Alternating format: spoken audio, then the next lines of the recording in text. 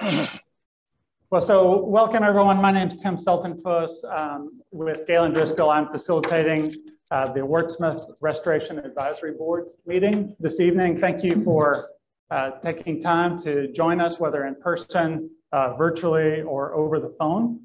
Let me first turn to our co-chairs for any welcoming remarks. So we have Dr. Catherine Varley and Mr. Mark Henry. Mark, would you like to make any opening remarks? And then I'll turn to Dr. Varley. Thank you all for attending, both those here in person and virtually. I'd like to thank you all for attending and for being part of this team and for all the progress that we are making. Great. All right. Well, thank you. We have Mr. Eric Keller with the Office of Senator Peters to make a statement. Mr. Keller.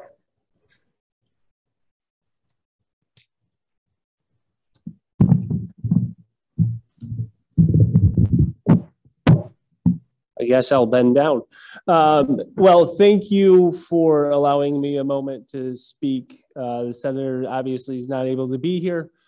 He's in DC right now, working on a couple things, including postal reform and cybersecurity. So I just wanted to provide a quick update since the last RAB meeting. I'm the senator's regional director, actually in mid-Michigan now, but I still work on PFAS-related issues and efforts on his behalf here in state. And since the last update, NDAA, which is the National Defense Authorization, that was passed in December. Congress is currently working on FY22 appropriations.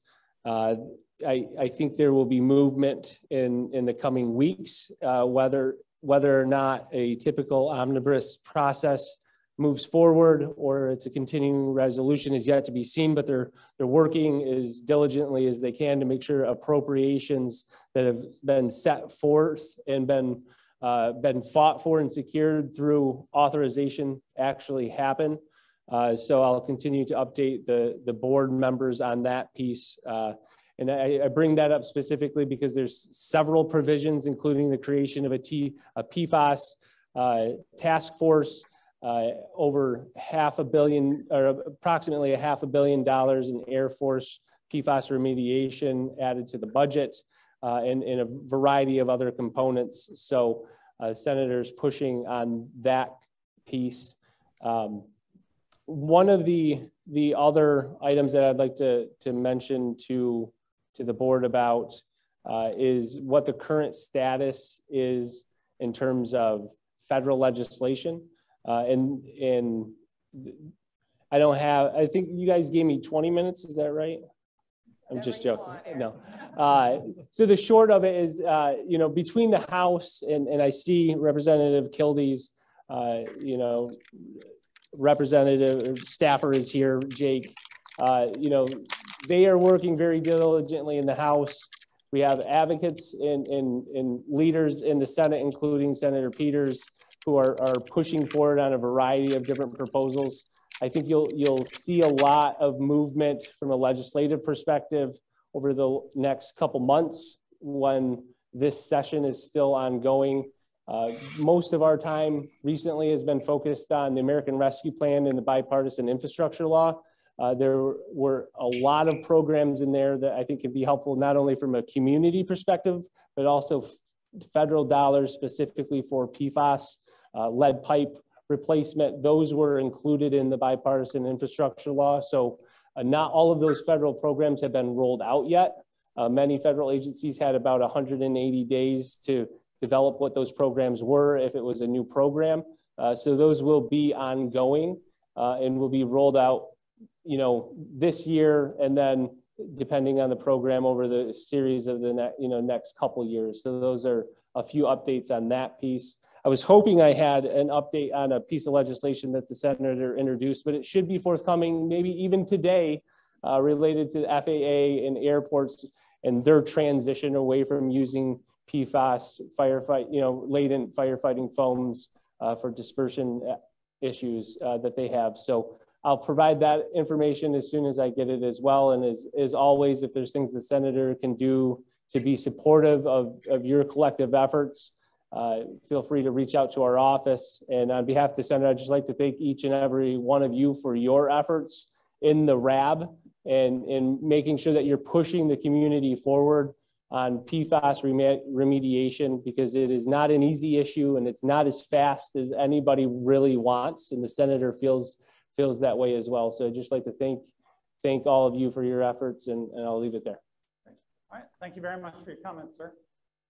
And let me just check to see if we have any similar update from Congressman Kildee's office at this time.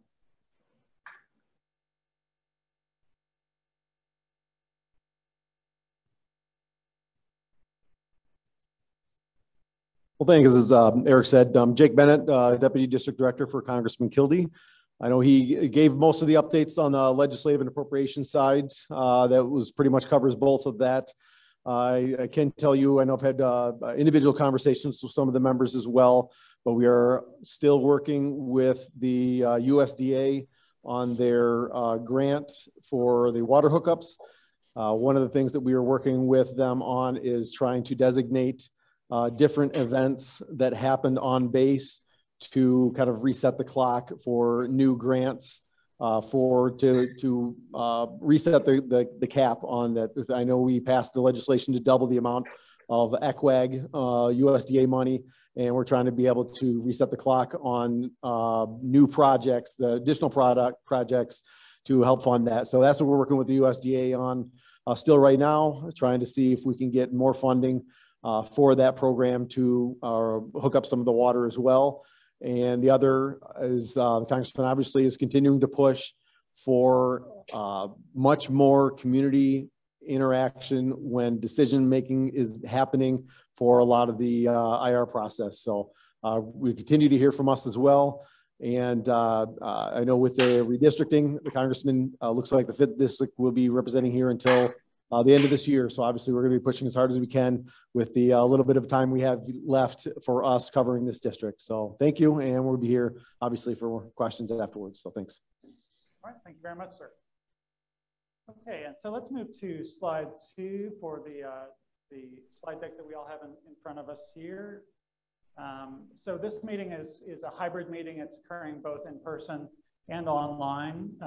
So we also have a court reporter online to capture a verbatim transcript of tonight's meeting.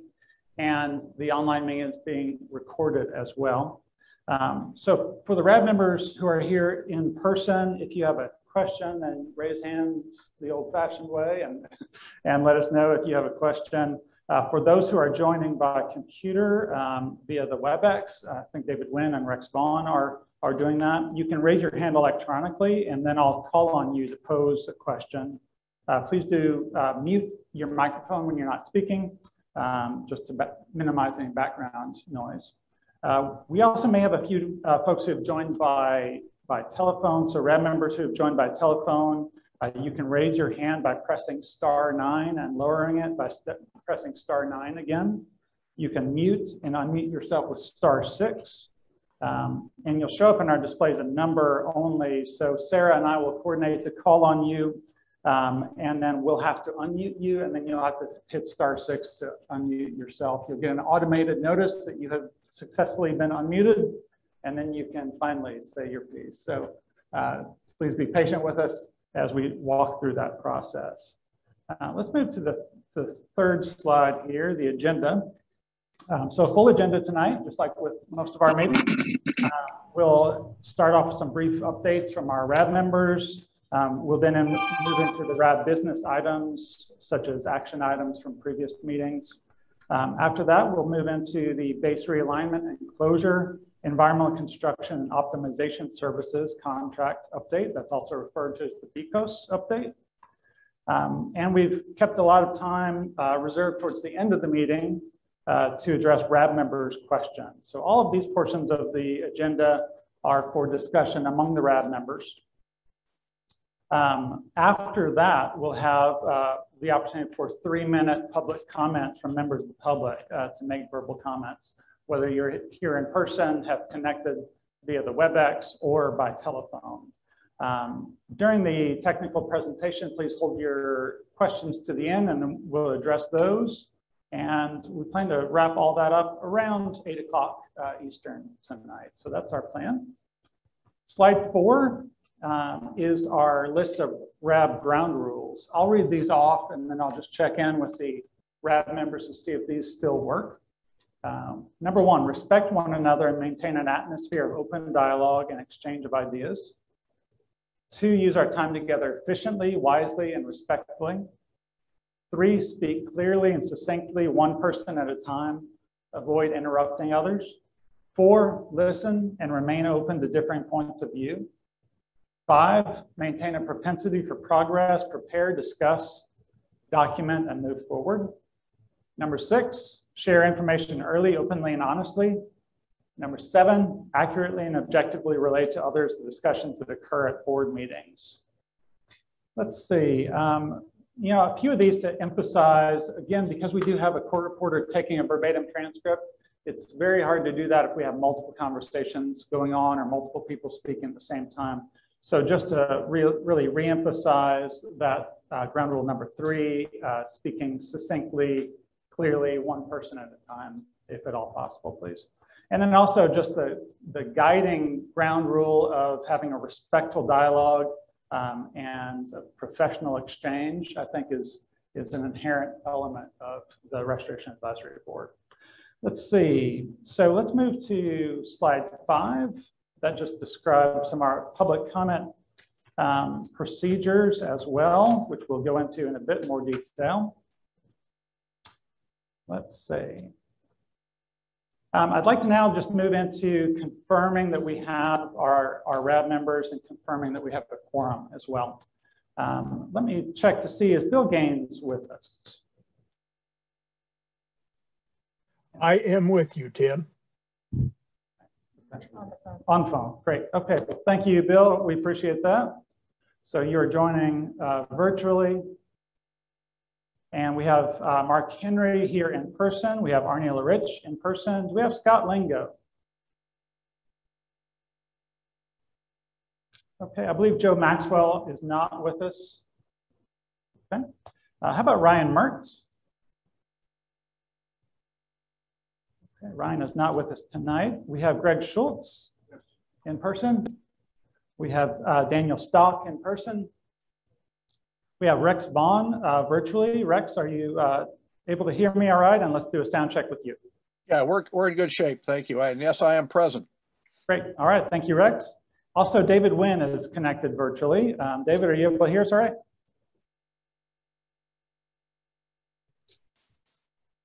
And Sarah, if we could just confirm David Wynn is unmuted. He's unmuted on our side. He's unmuted on our side. Okay. Okay. Can you hear me now, Tim? Yes, we can, David. Thank you. Yep, I'm here. Okay, great. And so we also have Kathy Worcester-Barth here in person. Welcome, Kathy. Okay, so we have more than 51% of our community RAB members here. Let's see. On the government RAB member side, we have Dr. Catherine Varley with the Air Force present in person. We have Mr. Eric Strayer with Osable Township in person. Let's see, do we have anyone from District Health Department 2? Denise Bryan is present. Okay, so Denise has joined virtually. Thank you, Denise. And do we have Puneet Vij with Michigan Department of Health and Human Services? Yep, yes, I am. Okay, great. Thanks, Puneet. On connected virtually. We have Beth Place with Michigan Department of Environment, Great Lakes and Energy in person. Welcome. We have Mr. Tim Cummings, Oscoda Township in person. And do we have Michael Munson with Oscoda Wurtsmith Airport Authority?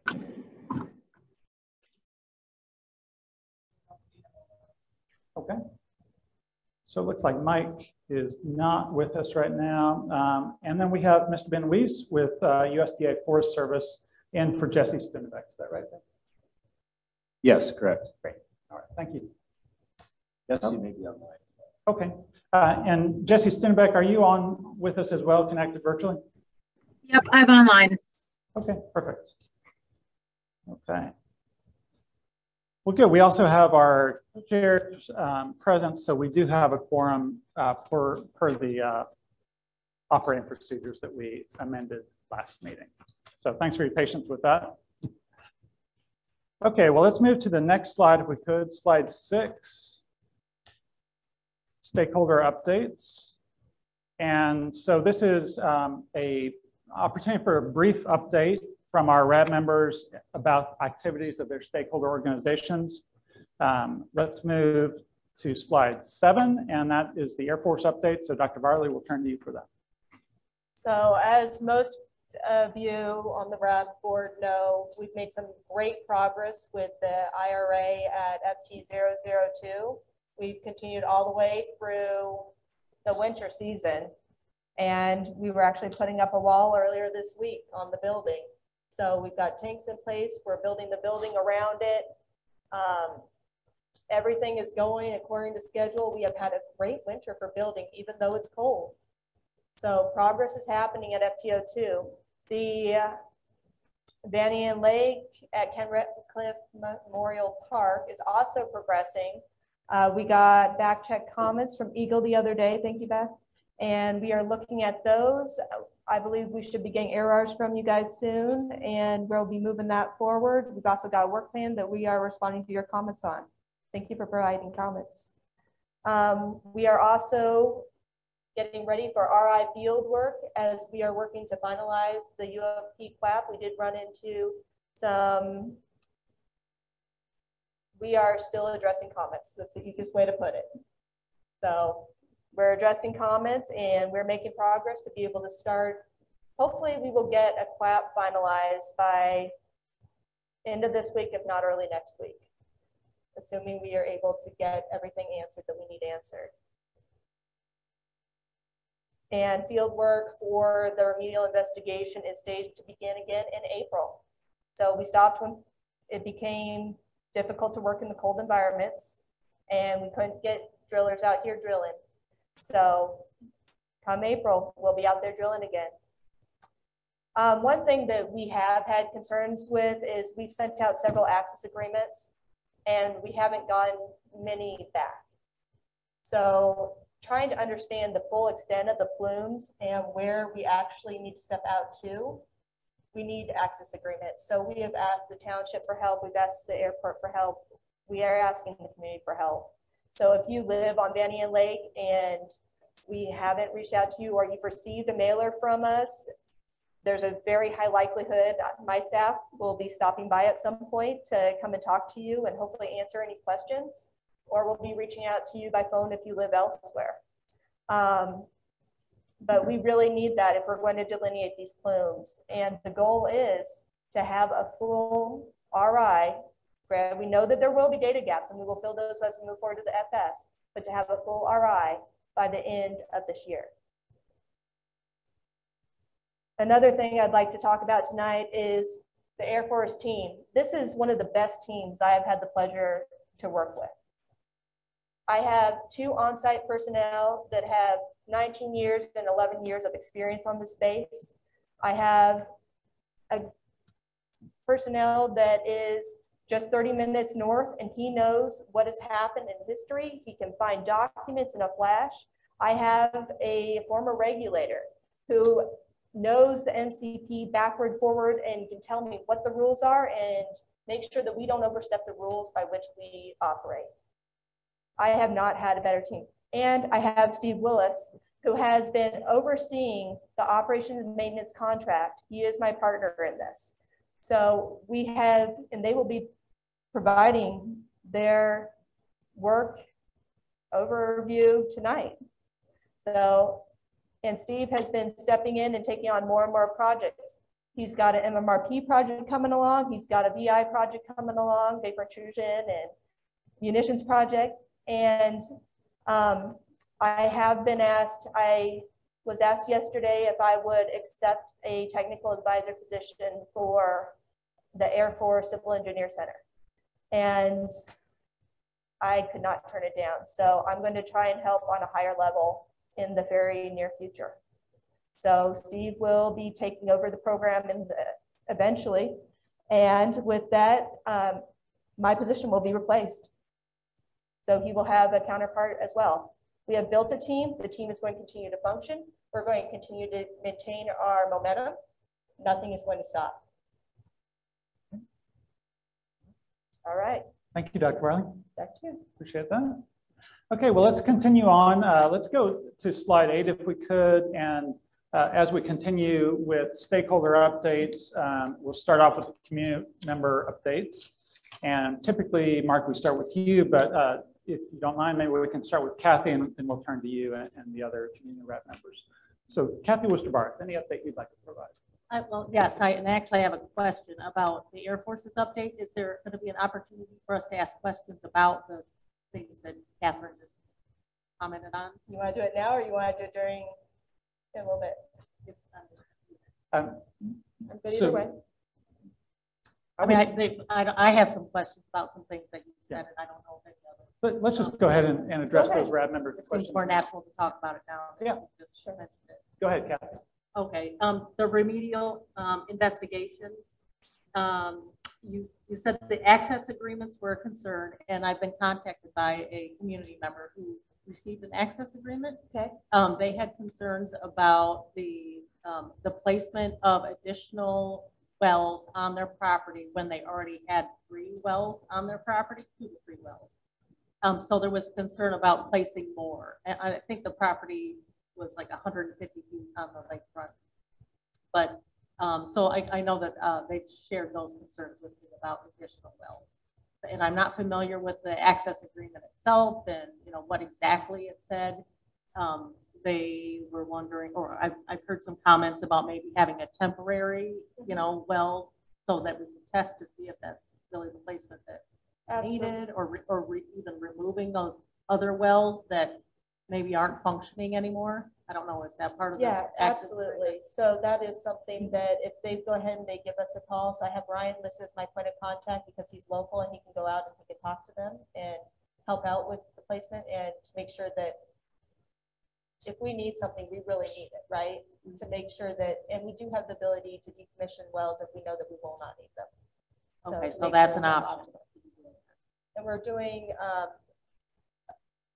vertical aquifer sampling before we do any permanent wells, just to make sure we're in the right locations and we will have an understanding of where the plume's going. Okay. And I really just want to emphasize the reason you're asking for more wells is so that you can find out where the plumes are going, because they may be going past where you are aware of them now. And I know the community members are very concerned about that plume going into Benetton Lake, and that was one of our now priorities, was making sure that was captured and now defining it. So for community members that may have received those agreements, I can't emphasize enough if you would please contact the Air Force about asking them about your concerns and resolving those so that we can get that done. Thank you. And Kathy, before moving into your stakeholder update, did you have other questions? So do I understand you to say that you've taken another position and you're not going to be on this site anymore? Eventually. And what time frame are you thinking that's the case? So there'll be a transition, and so they asked me to start in 2 weeks. However, I'm not going to take my hands off the wheel. You know me better than this, right? So I was controlled down other bases like last month that I had previously. You still got me in the background, and I'll still be working with them and answering questions. And I will not, you guys can't fail. There's no way. You guys are going to be fine. We've got everything. We've got everything to contracting that we need to keep momentum moving forward for this year, and we will continue. We've got good progress out there in the field, and we've got the right contractors on docket. We have the A-team. We are not, it's not going to slow down, but we do need to know where those plumes end. So that is the progress we need to be able to keep everything continued. All right, I'm sorry, I'm monopolizing here, but you had, in order to finalize the RI, it sounded like you said there was an acronym, and I didn't catch it. What? We are going through our final technical reviews and making sure that we've answered all of our regulators' questions appropriately. So there were 168 multiple part questions. We have gone through each of them several times as a team and as individuals. I need to check them one more time and make sure that we don't have any other technical questions or anywhere else that we need to pivot before I can put that on the street. But we have, like everybody else, been slowed down by COVID as far as our reviewers. And I mean, I pick up what I can, and so do others, and we keep going. But we are always double checking everything that we're doing because we want to make sure we get the best product out that we possibly can. Hopefully this week, that's my goal. Okay. Can I ask a question on the same topic? Go ahead, Arnie. How long ago did the Air Force identify that they needed these wells, and when did the access agreement requests go out? So we've been using the VAST data as we've been collecting it to determine where we need to step out. So this summer, really. However, we had ideas, and those have pivoted since, right, from the very beginning of where we could need wells. So we still need to have a SPP meeting with Eagle and determine, so a team meeting with our regulators to determine where those wells will actually be. But we have a starting point. And what we have really is we need to go in there and we need to see if the plumes are actually entering Bennion Lake or elsewhere, something that we can address now versus waiting. Right.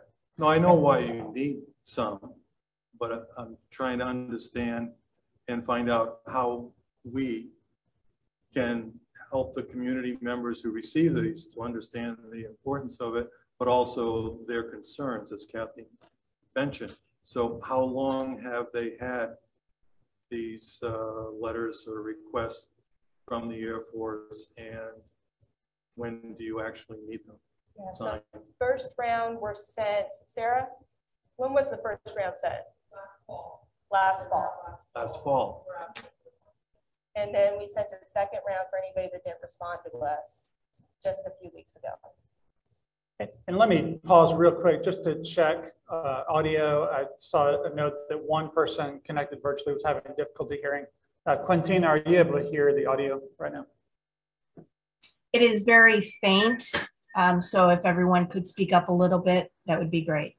Okay, yeah, thank you. And so especially for the RAD members, and especially those who have mics in front, if we can kind of direct the conversations toward that microphone rather than looking back and forth, that'll cause it to sometimes go in and out a bit. Sorry for the.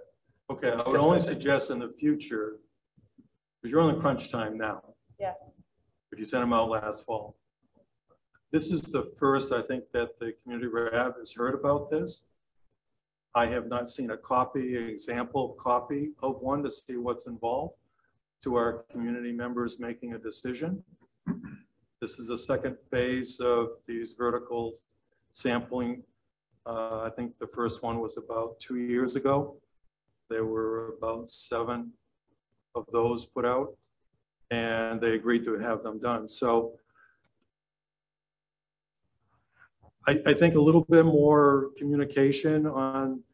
Okay, so I have a phone a friend speaking up, and it was mentioned during the November meeting. This is not the first time that the access agreements were mentioned. And requests were sent out in December. We talked about it during the last round. Okay, but we don't have a copy. We don't know what's being asked of our citizens. People's property lines and asking if we can put a vertical aquifer sample in. This is a sensitive issue on access agreements in this area. Okay.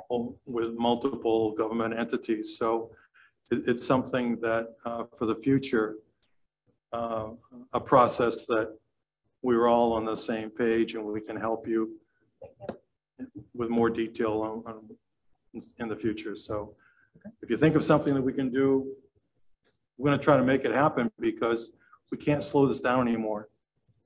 I agree. And how many do you need? It all depends on how many we get and what we find out as we go. So really what we need is about 15. 50? 50? 15 in the right locations.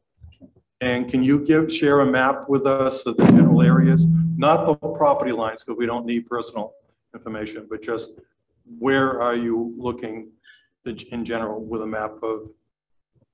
Yes, those will that would all be great to share with us. in the plat that I'm hoping to get out as soon as possible. It's So, in and the I will future. send you to the page, Arnie. Thank you. Okay, well, so let me just see if there are any follow-up questions on the Air Force stakeholder update. Any additional questions? Okay. And Sarah, do you see any questions from RAB members online right now?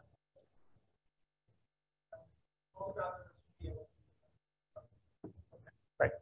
Okay, well, so let's continue with the stakeholder updates. And Kathy, I believe you have an update to provide as well. So this is slide 8 for those of us who are looking at this slide. Yes, and thanks so much for including this slide for me. I really just wanted to emphasize some of the concerns that the community has. Again, I'm Kathy Woosterbarth, and I am part of the Now Need Our Water Community Action Group. Part of our concern, the first is the priorities for the remedial investigation. The process, from what I understand, is finalized and then it's presented to the RAB. And we would like to be part of that process before it's finalized.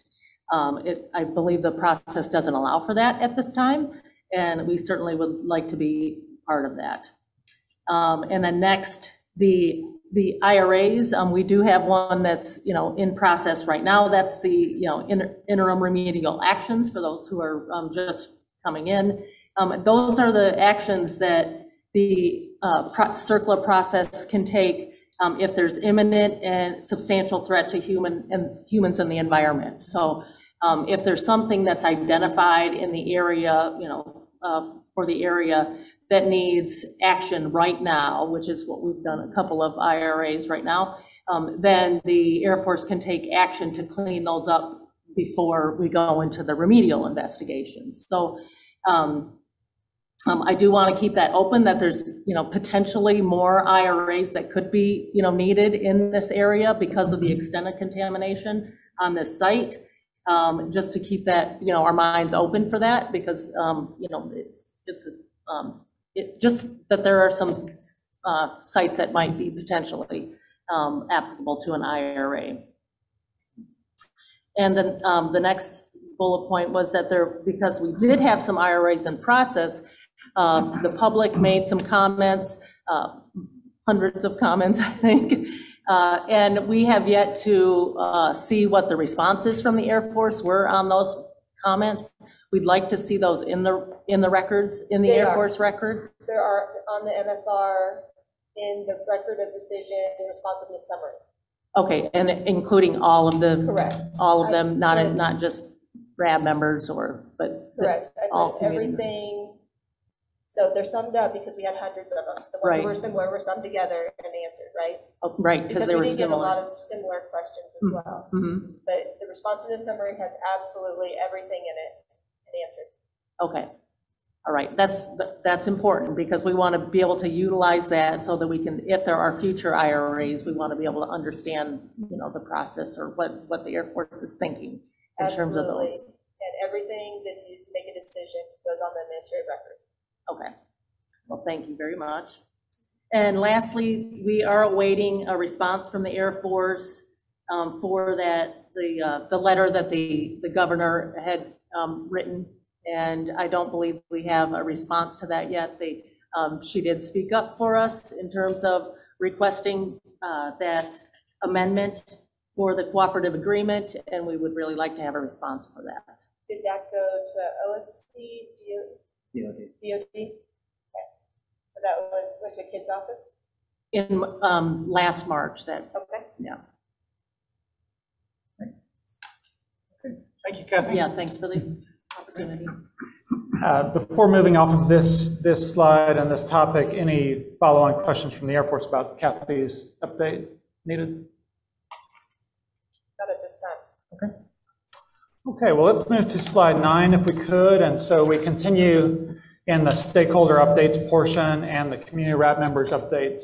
Let's start with our community co-chair, Mark Henry. Mark, any updates you'd like to provide? I do not have any updates. Okay. All right, thank you. Let's go down the list. How about Bill Gaines, who's connected virtually? Bill, any updates that you'd like to provide? No comments at this time. Thank you. Okay, thanks, Bill. And to Arnie LaRich. Just one, and that is a lot has been shared with the RAB, and a lot of improvements have been made since you've been here the last 2 years. I would only suggest that there'd be a little bit more understanding of the community members and the community RAB members, community in general, as we were just talking about them in the access agreement, and how difficult it can be for them to understand the circle process, the acronyms, everything. You guys live it, we don't. And for 3 years, we've been asking for one particular thing, and that is a complete list of the sites by name and located on a map, a list and on a map. You gave us a map. With all the sites on it. Right, but it needs. Arnie, go ahead and finish, and I'll turn for a question. Go ahead, Arnie. It needs to be completed, and we need the list that matches the list. So I've got an example, and every RAB meeting, it should be updated so that when we're here, we can see exactly what you're talking about. So that's one example, and I've got an example from another site. Doesn't have to be followed exactly, but I think you get an idea of every RAB meeting, there's an update of this map, so that when you're talking about it, your contract, whatever, we can see it. The public has it because they can download it from the site. So that's on that one issue of this map and the list. The other one is more recently, over the last year and a half, we've been asking multiple, Mark, myself, others, been asking for the conceptual site models that are in the QAP. And that is a iterative process. It's always changing. That's what we've been told. However, in response to our request on that action, those action items, the response has been, well, that's going to be finalized when the RI work plan is completed. We've been waiting for nearly 2 years for whatever the current conceptual site model that the agencies are using to manage the process. And other sites provide that, like in the site inspection phase 2.5 years ago, they provided one. In the ESI, the extended site, in the relative risk, they updated it. It's a progression. And we have not been shared that, so it's another suggestion. Did you see the posters outside this wall? I did not see. You didn't see all the posters we have? Yes, I did. Those show all the data as we've been collecting it every time. What I'd like to do eventually. Let me let Dr. Varley respond. Go ahead. Is put the before next to the after. We are honing in on what the data is actually showing so we can actually make progress and do actual work versus just investigate for forever. So I would like to make sure that that happens, that they show a before versus an after, because we are not where we started 2 years ago. We have thousands of data points that we did not have 2 years ago. We understand the site so much better than we understood it 2 years ago. And that CSM is going to drive what we do. It's going to drive the next IRAs. It's going to drive our next projects. And it will keep on moving us forward. And you're right, it is not a static process. It is iterative. It continues to go. And every RAB, you should see more and more. And all those previous posters are being put up on the Air Force website.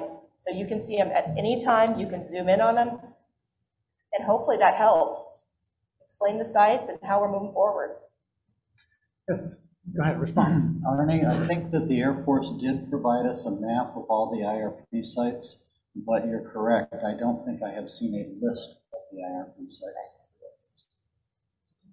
And they are listed in other reports, the annual reports, operational reports, but it's so scattered that the public and the community members, I'll speak for myself, cannot connect the detail that's out on those posters and you're doing great progress and a lot of work being done.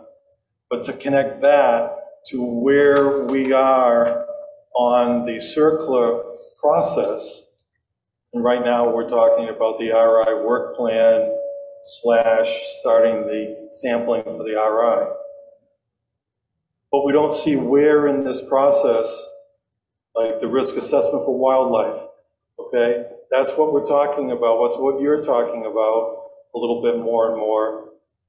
But where is it in the risk assessment matrix? Where does it fit in the circular process? This diagram is used as a best practice that EPA published for federal agencies to follow. We'd appreciate it if you could share what you've got in your ongoing QAP that you use every month, probably to some extent. On a quarterly basis, share with us an example of it. Thanks, Arnie. Sounds like some I have ongoing copies that I can leave with you. So it sounds like there may be some ongoing conversation about that comprehensive site list as well. Staying in our stakeholder updates, Greg Schultz, anything that you'd like to say? No, not this time. Thank you, Greg. Mr. Daniel Stock. No comment. Thanks, Dan. And over to Rex Vaughn. I'm good, guys. Keep it moving on. Keep it moving on. All right. David Wynn. David, did you have any comments you'd like to share? Any updates? Yes. Can you hear me fine? Yes, sir. I want to. I don't know if it's a comment, but I want to pose this right now based off the RAB. During the last RAB meeting on November 21st, I gave a job well done attaboy to Air Force and Aerostar for the critical removal for FTO2. All right. That statement was printed in the Oscoda Press shortly after that meeting. The reason I bring this up is that during a December 9th Senate hearing on the PFAS, Deputy Assistant Secretary Kidd used my statement from the Oscoda Press to make the Senate committee think that all the activities, past and present, at Wurtsmith are going just fine and everything, there's no issue. All right. First, I gave that attaboy to the team because of the critical removal action being removed, a PFAS site that we've talked about for time and time again, a long time. Second, I'm truly disappointed and dismayed, but not surprised that DOD management would make a mischaracterization of my statement for their own beneficial gain to make the Senate committee believe that everything at Wurtsmith is going just fine. I thought that the goal moving forward was to work between the Air Force and the community and trust and transparency. Thanks to Mr. Kidd, his misguided statement, my trust going forward is in check. So Catherine, I sure hope that you or your team bring it back to your management to let them know that I'm not very pleased with Mr. Kidd and his misguided statements to the Senate committee and Senator Peters' office. Thank you. David, thank you for sharing that concern with us. We will continue on with stakeholder updates, and let's move to the government RAD members if we could. Jesse Stennebeck with USDA Forest Service, is there anything that you'd like to provide? Nope, there's nothing I'd like to provide. I'll ask Ben, though, since he's right there, if he wants to provide anything. Ben? Yes, thank you. So the Forest Service we are very pleased with the progress from FTO2 and the extraction wells that are going to be along Clark's Marsh. So we see a very immediate benefit to the Clark's Marsh area. This will remove a lot of contamination from further entering the marsh. And so I feel like the Forest Service, we've been engaged and we're deeply concerned about what's going on in the community, and we're now at the point where this is affecting U.S. Forest Service lands, and so we're happy to see progress made, and we're very happy to see where this RI leads us, the remedial investigation, which which will be the mapping of where contaminants are in the ground. So just wanted to say thank you. Thank you very much for that update, Ben. And let's go to Beth Place with Michigan Department of Environment, Great Lakes and Energy. Okay, thank you. We just wanted to thank Catherine for overseeing the work for this part of the RI and the progress made at the site. Just as we thank, Dan Medina and Matt Myers in the past. So we do appreciate your work on this project and hope that it continues at a fast pace in the future. As Catherine mentioned earlier, we have provided the back check to the comments on the Van Etten Lake record of decision. The ARARs, so the state standards, are still with our AG's office and EGLE, and I know Air Force Legal and our Attorney General's office have been going back and forth on those. Those are with us right now. We hope to provide our comments back on the ARAR's table within the next 2 weeks. That's our timeline for that. We also, EGLE is currently reviewing the Air Force response to EGLE comments on the risk assessment. We'll be providing our back check on that prior to the end of the month. We've already provided our back check on the majority of the eco risk comments, so we still have the human health comments to back check. We'll also be providing our comments on the biota sampling plan by the end of the month. We also wanted to mention that we met with the Need Our Water group, and we also met with the community co-chair of the RAB within the past month. And so we do appreciate those conversations. We will be setting up a meeting with the Forest Service in the near future to discuss a few items as well on the Wurtsmith project.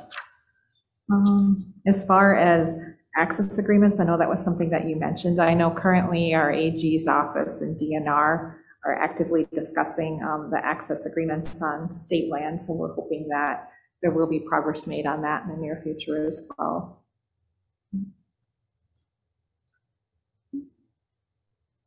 And we do have a MPART town hall meeting for the former Wurtsmith Air Force Base and the work that the state does in the Oscoda area, and that will be on March 2nd, the first week in March.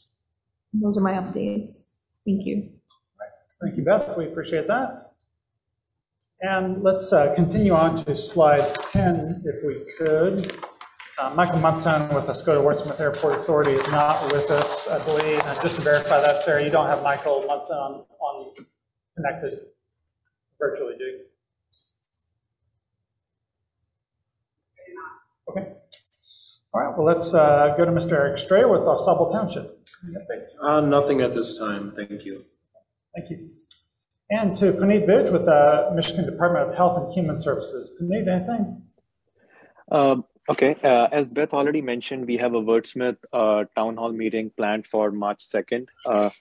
And in that meeting, I'm going to discuss resampling rounds 1 and 2 numbers, like non-detects, detects, anything above comparison value or below comparison value, along with the figures, where you'll see all these detections and non-detects according to the area of concern.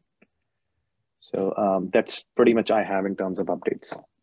Okay, thank you, Puneet. And if you'd like to email me that update, then I can get that out to the RAB members as well, and we can make sure that's recorded in the transcript here. Yep, I can email you. Great. All right, thank you. And let's go to Tim Cummings with Oscoda Township. Yes, thank you. This comment on behalf of Oscoda Township is directed at Dr. Varley.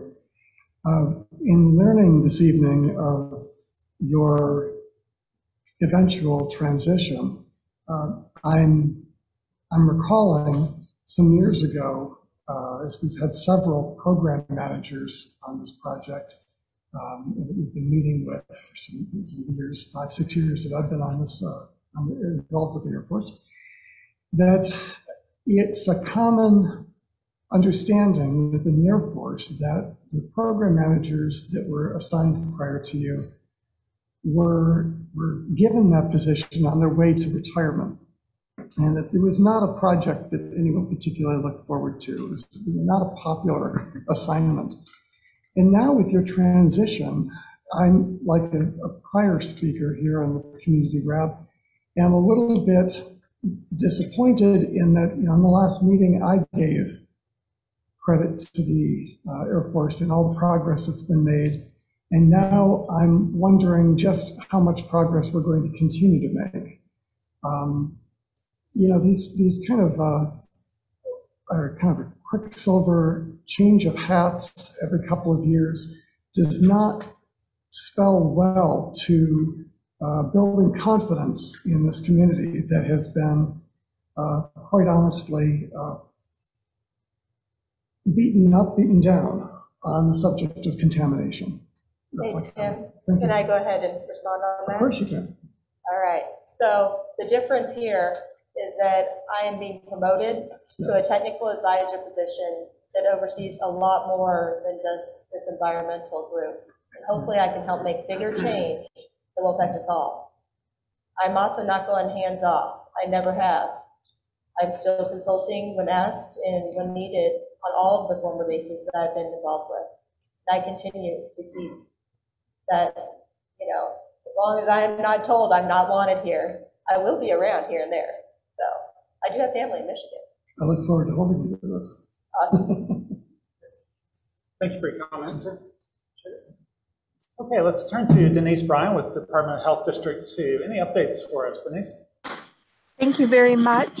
I just want to make one note as we are in mid-February that when we see the thaw, we will again probably experience the foam issues on Van Etten, and also the Au has been identified.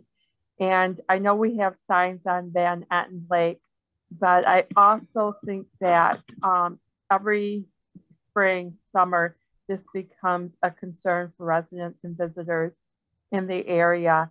And I just am hoping that there's further review of the foam and perhaps what that means. We certainly understand the importance of rinsing foam off our children and selves and animals, but I wondered if anybody's moving forward with evaluating the foam situation. Thank you, Denise. We appreciate that update. And let's see, let me just check in with the RAB members. Any further discussion needed on those updates before we move to RAB business on slide 11? I have a question. Yes. I believe there was a meeting with Dr. Varley and the township about access or about, oh gosh. Not our partnership, right? It's stormwater sewers, not. Well, our pipelines and our conveyance of water. That's yes. right. So can someone give an update on that?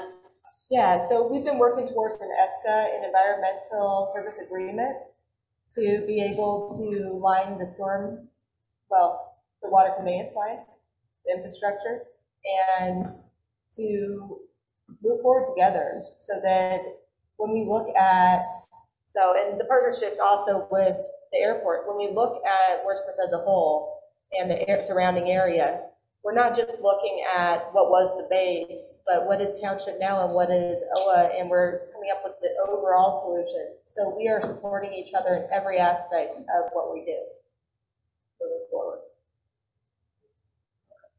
Thanks. Okay, well, so let's go ahead and move into the RAB business portion of the agenda. On slide 12, it just indicates one element of that, specifically action items. So as per usual practice, the co-chairs met following the last RAB meeting and reviewed action items. There are currently 10 open action items and 2 ongoing action items. And I believe the plan is to do that same process again, to have a meeting with co-chairs and myself, review action items and plan upcoming meetings. Does that make sense, co-chairs? Yes. Okay, great. Let's see, we'll at that time review any additional action items that might be captured tonight. Last meeting, we updated the RAB operating procedures and the co-chairs signed those. So we do have operating procedures effective as of 17 November of 2021. And at the same time, Rex Vaughn, Greg Schultz, and Scott Lingo were inducted as community RAB members as well. Co-chairs, anything else you'd like to add in relation to RAB business? So Steve will be transitioning into the Beck role, so I'd like to include him as we go over this meeting in our next session. Right. Mark, anything that you'd like to add there? No. Any further discussion on RAB business at the moment?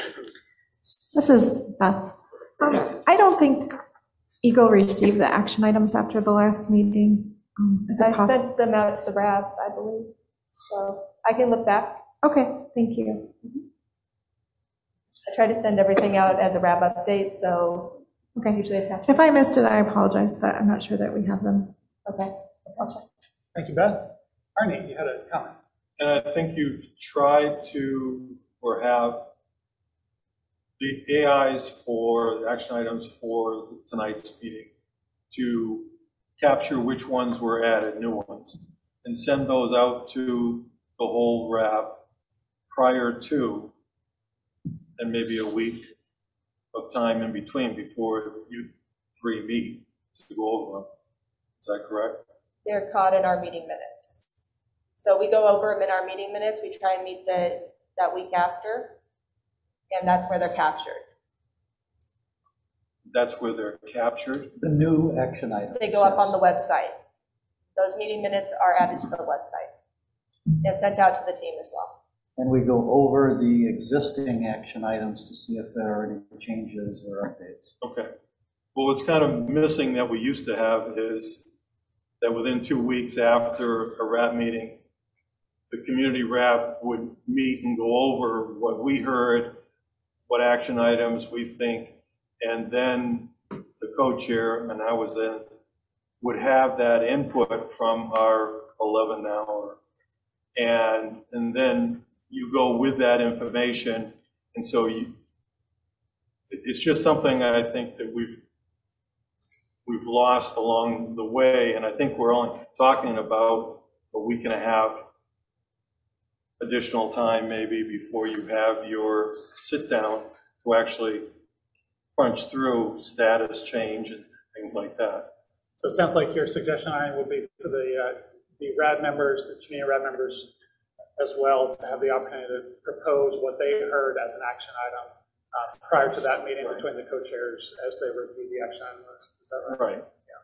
And especially if we added one, we should be able to know exactly, yeah, it was understood, it was captured, or it wasn't. Okay.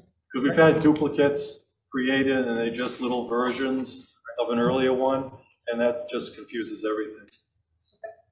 Co-chairs, any immediate thought on that suggestion, or is that something to consider when you meet next? We'll talk about it next time. Make it an action item. An action item about action items. Very meta action item. Great. Okay, well, so we are now at the segment of tonight's meeting where we'll dive into the Air Force technical presentation. We have, let's see, again, that BCOS acronym, the Base Realignment and Closure Environmental Construction Optimization Services Contract. Of the first 6 months, Jay Mullet with Wood is here to provide an update. Jay? Good evening, everybody. Jay Mullet with Wood. I am the project manager for Wood on behalf of the Air Force. We are in a contract on the BCOS contract as a sub to the LATA CTI joint venture. And I'm going to give you guys an update. We took over the contract basically the beginning of July of 21. And so this would be an update for the first 6-7 months of the contract. So the contract, the BCOS contract, the predominant objectives of this contract are remedial action operations, which is the continuing operation and maintenance of the treatment systems on base, along with the long-term monitoring program for a lot of the IRP sites.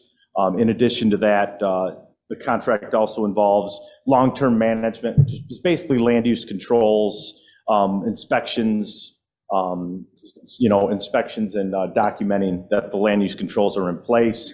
For the year 21, we completed our annual sampling event where we sampled 148 monitoring wells, 23 purge wells.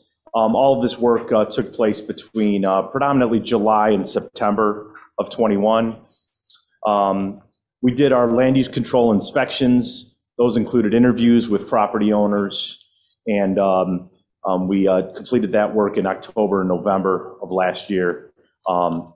In addition, we did an annual groundwater gauging event that we used to update our model and update the capture plumes, the capture of the systems. That gauging event took place last week in November, first week of December of 21, where we gauged 450 locations across the base. So that's 450 monitoring wells, gauged the entire network along with staff gauges in Van Etten Lake at the dam, along with Clark's Marsh.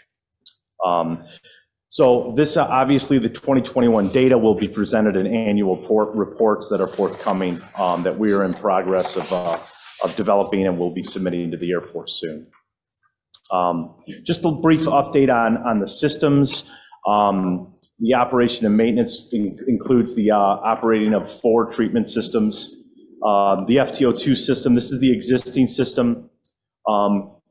Over the last 6 months of 21, our first 6 months of operations, July through December, we treated 54 million gallons of water that was treated in the FTO2 system. The system was sampled in accordance with the SRDs, which are the substantive discharge requirements. And we sampled monthly and weekly in accordance with those regulations. And we also did optimization efforts to improve flow rates, included purge well cleaning, purge well replacement, pump cleaning. We cleaned the conveyance lines with high pressure, high compression air to increase flow rates. But overall, the FTO2 system ran very well. Yes, sir. Did you have to replace any wells? We did not have to replace any wells, correct. In addition, we did carbon changeouts. About every 100 days, changeouts at FTO2 occurred in August and November of 21. So basically, the sampling dictates when we need to do those changeouts in FTO2. We're pretty much on a regimented about every 100 days right now when we're changing out those carbon vessels. So the next system I'll talk about is the central treatment system. This system, we treated 57 million gallons of water, sampled the system weekly and monthly in accordance with the SRDs. We completed carbon changeouts at the central plant in December, where we changed out 2 of the carbon vessels. And that was dictated by, obviously, the data. The previous changeouts were in February, so we were able to see those plants run for the carbon run for about 9 months before changeout. Optimization efforts that we did do included some mechanical and chemical well treatment to improve some efficiencies on a couple of the wells that were not at target. We were able to see a 21% increase in flow rates by doing those chemical and mechanical well treatments. We also did replace flow meters. We cleaned pumps. We pulled pumps.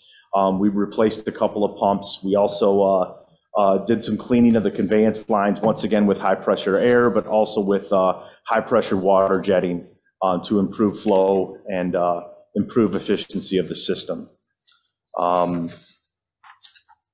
Overall, the system ran very well at the last 6 months of 21, and we'll see continued efficiencies this year. Can I ask a quick question? Sir. Those 2 systems, you treated the exact same amount, 54 million gallons. FTO2 is a much smaller unit than Central. I know Central is not operating at max capacity design, but it's still a lot larger than CO2. That number is correct? Yeah, 54 million and 57 million, that is correct, sir. Central has a much bigger capacity. We're only running it at about half capacity right now. And we're just pulling in water from the former Benzene and Arrow Street purge wells. But it's running at about the same capacity as FTO2 currently. Now, there is much more capacity to run it. It's actually rated for 500 GPM. And that's part of what the IRA is adding those additional wells to treat more water at Central. So and additional capacity. Correct. Sorry. So the IRA will not only take up what's currently there, but it will add additional capacity and take up more. Yes, it's adding the capacity for an additional 500 GPM. So a total of 1,000 GPM. A year and a half ago, we were told that the GAC Central was operating at about 100 of available capacity was not being used. But that seems to be a lot less being pumped through it than we were told soon after it was started in 2018. Well, keep in mind, this is only the last 6 months, so I don't want to, this is just July through December. So this is only for the length of the BCOS contract. Right. Right. So 6 month review is what we've been doing. This doing. is sort of a 6 month snapshot here. Sir, did you have a question? Just out of curiosity, when you clean the conveyance lines, did you have a lot of biofouling within those lines? Yes. Yeah. There is biofouling. There's obviously a lot of metals out here as well. All those things play into that restriction that obviously impacts that flow. So that is something that we will continually do, is clean out those lines to improve that efficiency. A possible thought to help the public understand these numbers and how they stay the same or they change is possibly on an annual basis that there's a chart, or maybe every 6 months, there's just an ongoing chart for these systems to show what's happening with them. I think the public would understand that versus they get a presentation like this. And our goal was to get up to speed as far as all the documents that were out there. So we're getting, those are all in long-term monitoring and REO reports. So you have all the access to those up through 2019. We're working on finalizing the 2020 reports right now. And then you'll have all that information at your hands. It'll be on the AR. I'm not getting through on this topic of. Let me turn to Arnie first to finish his question, and then I'll turn to those who are on the line. Go ahead, Arnie. The public needs to have it on a single chart for each system, or actually all three systems on a chart for every year, to be able to see what's going on. These systems are going to operate 30 years. I'm not going to be around. But so it would behoove us as a group to kind of have this analysis put out on an annual or every other RAB in a way that they will understand and see it, the progress. So Air Force collects that information monthly in their monthly technical status reports. So I think that they do have the information to be able to do that. Thank you. I'm sorry, could you tell me who was just speaking? Beth Place, sorry. Thank you. Okay, and Quintina, did you have a previous question? No, she answered it. Thank you. Okay, great, thank you. Okay, well, Jay, let's turn back to you. Okay, we'll turn to slide 17 for those that are viewing slides. Update on the Mission Street pump and treat system.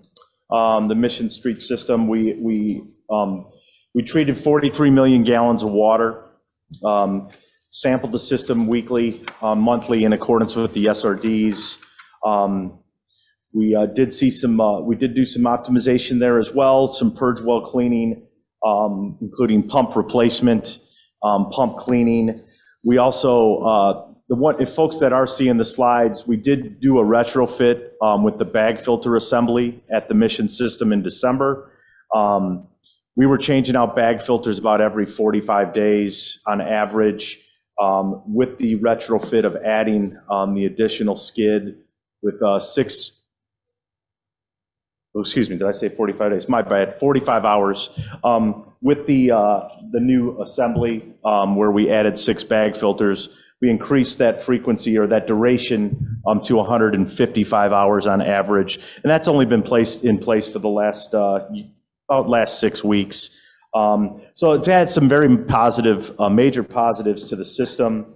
Obviously reducing back pressure on the resin, which will increase the longevity of that resin material. And also it's decreased the amount of downtime that the system is up and running. When we were changing out the bags every 45 hours, we were basically shutting the system down every other day for about a half hour to an hour to do that. Now we're only shutting the system down about an hour a week. So it may be small in context. It's really only a couple of extra hours of uptime, but you stretch that out over the course of a year, and it will have some significant improvement on the uptime of the system. We have a question, Jay. Go ahead, Mark. I have 2 questions. Right. First of all, the bag filter that was added to the Mission Drive system, is that the one that had been at the fire training area? That is the system, so we were able to reclaim that and reuse it. So it was definitely a good way to be able to apply that. Correct. Second question is, bag filters are labor intensive. Have you looked at other technologies to replace bag filters? We have looked at other technologies, and I think eventually we'd like to move into a type of filter or sand filter that we can eliminate bag filters in the future. But for the time being, this was a way that we could extend that life and certainly better the system's efficiency. But we are going to be looking at that over the course of BCOS. Certainly over the next year or two, we've got some ideas about some filtration systems that will eliminate the use of bag filters altogether. Thank you. Yep. All right, the last system I'll touch on is the landfill 3031, the engineered wetland treatment system. Over the last 6 months of 21, we treated over 70 million gallons of water. Optimization, once again, we did a lot of purge well cleaning and maintenance. We did some mechanical well screen cleaning on purge well 5. We saw about an 11% increase in flows off of that well after the cleaning. So we are seeing some improvement. We did go ahead and we cleared a lot of trees and vegetation, woody vegetation that was growing around the ponds that would, in order to make sure that we had stability in our banks. We removed some of those that were at risk of reducing the stability of the banks on the ponds. But overall, the sampling at the system was completed in accordance with regulations, and the system ran according to plan. So I don't have any other updates in regards to the BCOS contract, but as I mentioned before, we are continuing our operations and maintenance. All of our data that we collected last year we'll be presenting in some future forthcoming annual reports. Okay, well, thank you. And Kathy Wisterbarth will have a question with you, and then I'll turn to those who are on the phone, the RAB members who are connected virtually. So, Kathy? Yeah, just a small detail. You had mentioned some tree clearing. Anytime I hear about removal of items on the base, I worry about that. So what actually became of the trees or, shrubs or that you brought? They were left on site, but we just moved them away from the banks so they weren't growing in and reducing the integrity of those banks. So they're still on the landfill site. Thank you. Okay. So let me just turn to our RAB members who are connected virtually. Do we have any questions from those of you who've connected to the computer or phone? Nope. Okay. All right, so Mark Henry. One final question. Do you do influence sampling in the treatment wetland or in the system, even above the waterfall, for PFAS? In the wetland system? Well, the landfill 3031 treatment system. begins with a landfall, and, or excuse me, begins with a waterfall, ends in perking into the ground. Do you test the water going into that system for PFAS? I don't believe we're sampling for PFAS in landfill 3031. No, we are not. Just VOCs and metals is what we. Thank you. Mm-hmm. Other questions from the RAB members on this update?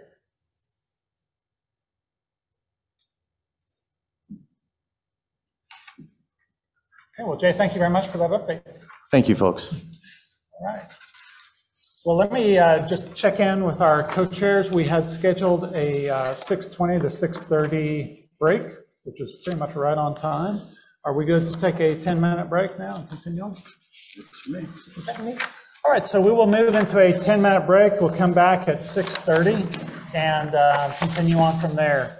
Just a note to those of us who are right here, the mics will still be active, and please use the handrails as you walk down those steps. That can be a little tricky. Thanks.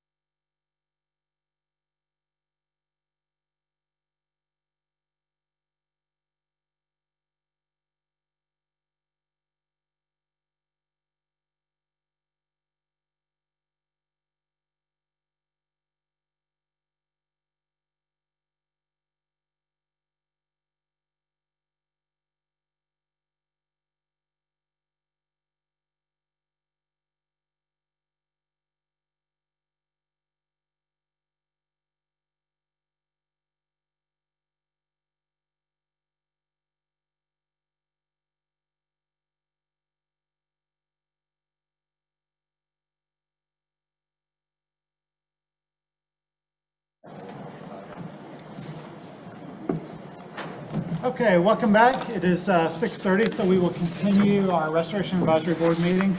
We're on slide 19, RAB member questions. And let's see. So this is an opportunity for the RAB members to engage in just additional discussion and ask questions, have some additional dialogue. Again, if you're here in person and have questions, please just raise your hand. I will also check in with those who are connected virtually. You should already be unmuted, and so if you unmute yourself, we'll be able to hear you. And then if anyone has, any RAB members have dialed in by phone, you can raise your hand by pressing *9, lower it by pressing *9 again. You can mute and unmute yourself with *6. So let me first turn to our RAB members who are connected virtually to see if you have any questions for the group. All right, David Wan, go ahead, sir. I have two questions. My first question is I understand Catherine is taking on a new project. So my understanding is that Steve Willis is going to take over her role in working with the project team. I'd like to understand, and I think the RAB would probably like to understand, what is Steve's technical background, and is it such the same as what Catherine's technical background is? Great. Thank you, David. And Steve, would you like to address that one? Sure. So I started my career, can you hear me? Yep. Yeah, I started my career with the Air Force back in 1985, working on B-52s that were actually stationed here at Wurtsmith. I was a structural engineer doing depot maintenance on them at Kelly Air Force Base, which is now a BRAC base and is closed. So I've kind of come full circle from working at an active base to now working at a closed base where B-52s were stationed. When the base closed, I transitioned from the aerospace industry into the environmental field. I was actually a support contractor for what was the predecessor of AFCEC. It was AFC for about 5 years. In the last 16 or so years, I've worked for URS AECOM doing environmental cleanup and MMRP work, and now I'm back with the Air Force again. Okay, and that's great, but I guess where I'm going is, Catherine, correct me if I'm wrong, you based off your doctorate's degree, you understand geology, you understand toxicology, and so on and so forth. Steve, do you understand that amount of work? So I guess my whole point in this is, if you don't, is there someone, a supplemental person that's going to come in and join the group that's going to take up that role? I have an understanding of comprehensive environmental projects. Like I said, I've been a project manager the last 16 years. So I'm not a toxicologist, but I work with them. I understand the language. I work with risk assessors. I've worked with chemists. I've worked with biologists. I've worked with geologists. So yes, I understand the process. I understand the various fields required in environmental investigation and cleanup. But as the program manager, I can bring all those fields together. Hey, David, I'd like to answer your question as well. So we have built a team that has toxicologists, has hydrologists. You have met Janet Anderson. You have met Jane Ann Bond. You have met our soil scientist, Hunter Anderson. You have met John Gillespie back in the day. All these people will continue to support this group. Everybody they've been working with. Colin Plank. We have a good, solid technical team. Plus, we have Andrea and Ryan. They're here on site. And as you have questions and you have needs, we will continue to answer your questions and we will continue to answer your needs. This team is solid. And right now, my management confirmed with me today that they are going out for more expertise to fill my position. So this team will be strong and will proceed. Okay. That's my only concern, Catherine, is I just want to make sure, and I think the other RAB members want to make sure, because my question or concern is the people before you, your predecessors before you, Matt Mars and Dave Gibson, I don't think either one of them had any kind of a technical background. Therefore, it was not as beneficial as the current team that you have now. So I just want to make sure, and that's the reason for my question. is to make sure that the team is still as solid as the team that you currently have right now. Absolutely. The team is solid. Okay, that's my first question. My second question is, Steve, and I'd like you and maybe Beth to explain. I think in the last RAB meeting, we talked a little bit about the lateness of the BCT meeting minutes. Since then, I've seen that you've been able to update a lot of those BCT meeting minutes, as well as, Beth has updated them and put them on the MPART website. As I also understand, and I believe that there's a different process now of how the BCT minutes are going to be administered and brought in so that the community has access to them. Can you explain, and I'd like Beth to also explain this different process so that we as a community and we as the RAB have assurance going forward that the BCT minutes, based on when the BCT meetings happen, that we are going to be in know of what's going on and not 6 months down the road. Okay, let's start with Steve Willis and then we'll go to Beth. Go ahead, Steve. So we're actually looking at revamping the BCT process in general. The meetings have evolved over time into more of a review of action items and the status of reports and documents, and less so on focusing on technical topics and reviewing them and coming to an agreement on a plan forward. And so we're shifting them back into more of that realm. We're trying to pick some topics with real meat to them, put together a briefing package, providing it to Eagle ahead of time so that they can prepare and we can come to this meeting, discuss a topic, come to some agreement on the plan forward for it, and the minutes would be much briefer than they have been, basically documenting the agreements reached in the meeting. And then we'll review them, we'll give them the Eagle for a review, and then once they're finalized, we'll provide those to the RAB. Okay, but I understand that the Air Force is going to release a set of meeting minutes to the RAB, which I as you just said, and then as I understand, Eagle will review those minutes, and then also if there are any additional comments that Eagle doesn't disagree with, they will then update that and put it on the MPART website. Beth, is that correct or incorrect? So that's pretty much correct. So the Air Force generates the first round of minutes. That comes to us as a draft final. We review them. It goes back to Air Force. They finalize them. At that point, Steve sent them out to the RAB, and they also come to me at that point as a final document, and then I place them on the MPART website. In the past, there's been some comments that haven't been incorporated, so I've just highlighted that on the version that we placed on the MPART website.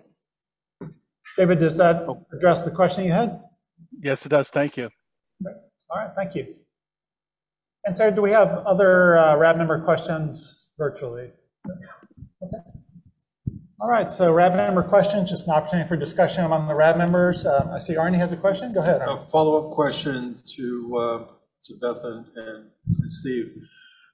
Will the BCTs still include, you mentioned you're going to move more to a technical topic based meeting, but will the BCTs still include status of the circular process items, of documents, and the movement of the different stages of production of the document by the contractor? You guys approve the Air Force, and then it moves to review by Eagle and so forth. We do not intend to go through them in that level of detail. It'll really be highlighting key documents that either we're preparing and giving Eagle a heads up that they're coming, or if a document's in Eagle's hands, letting them know that it's critical to the process and we need their comments.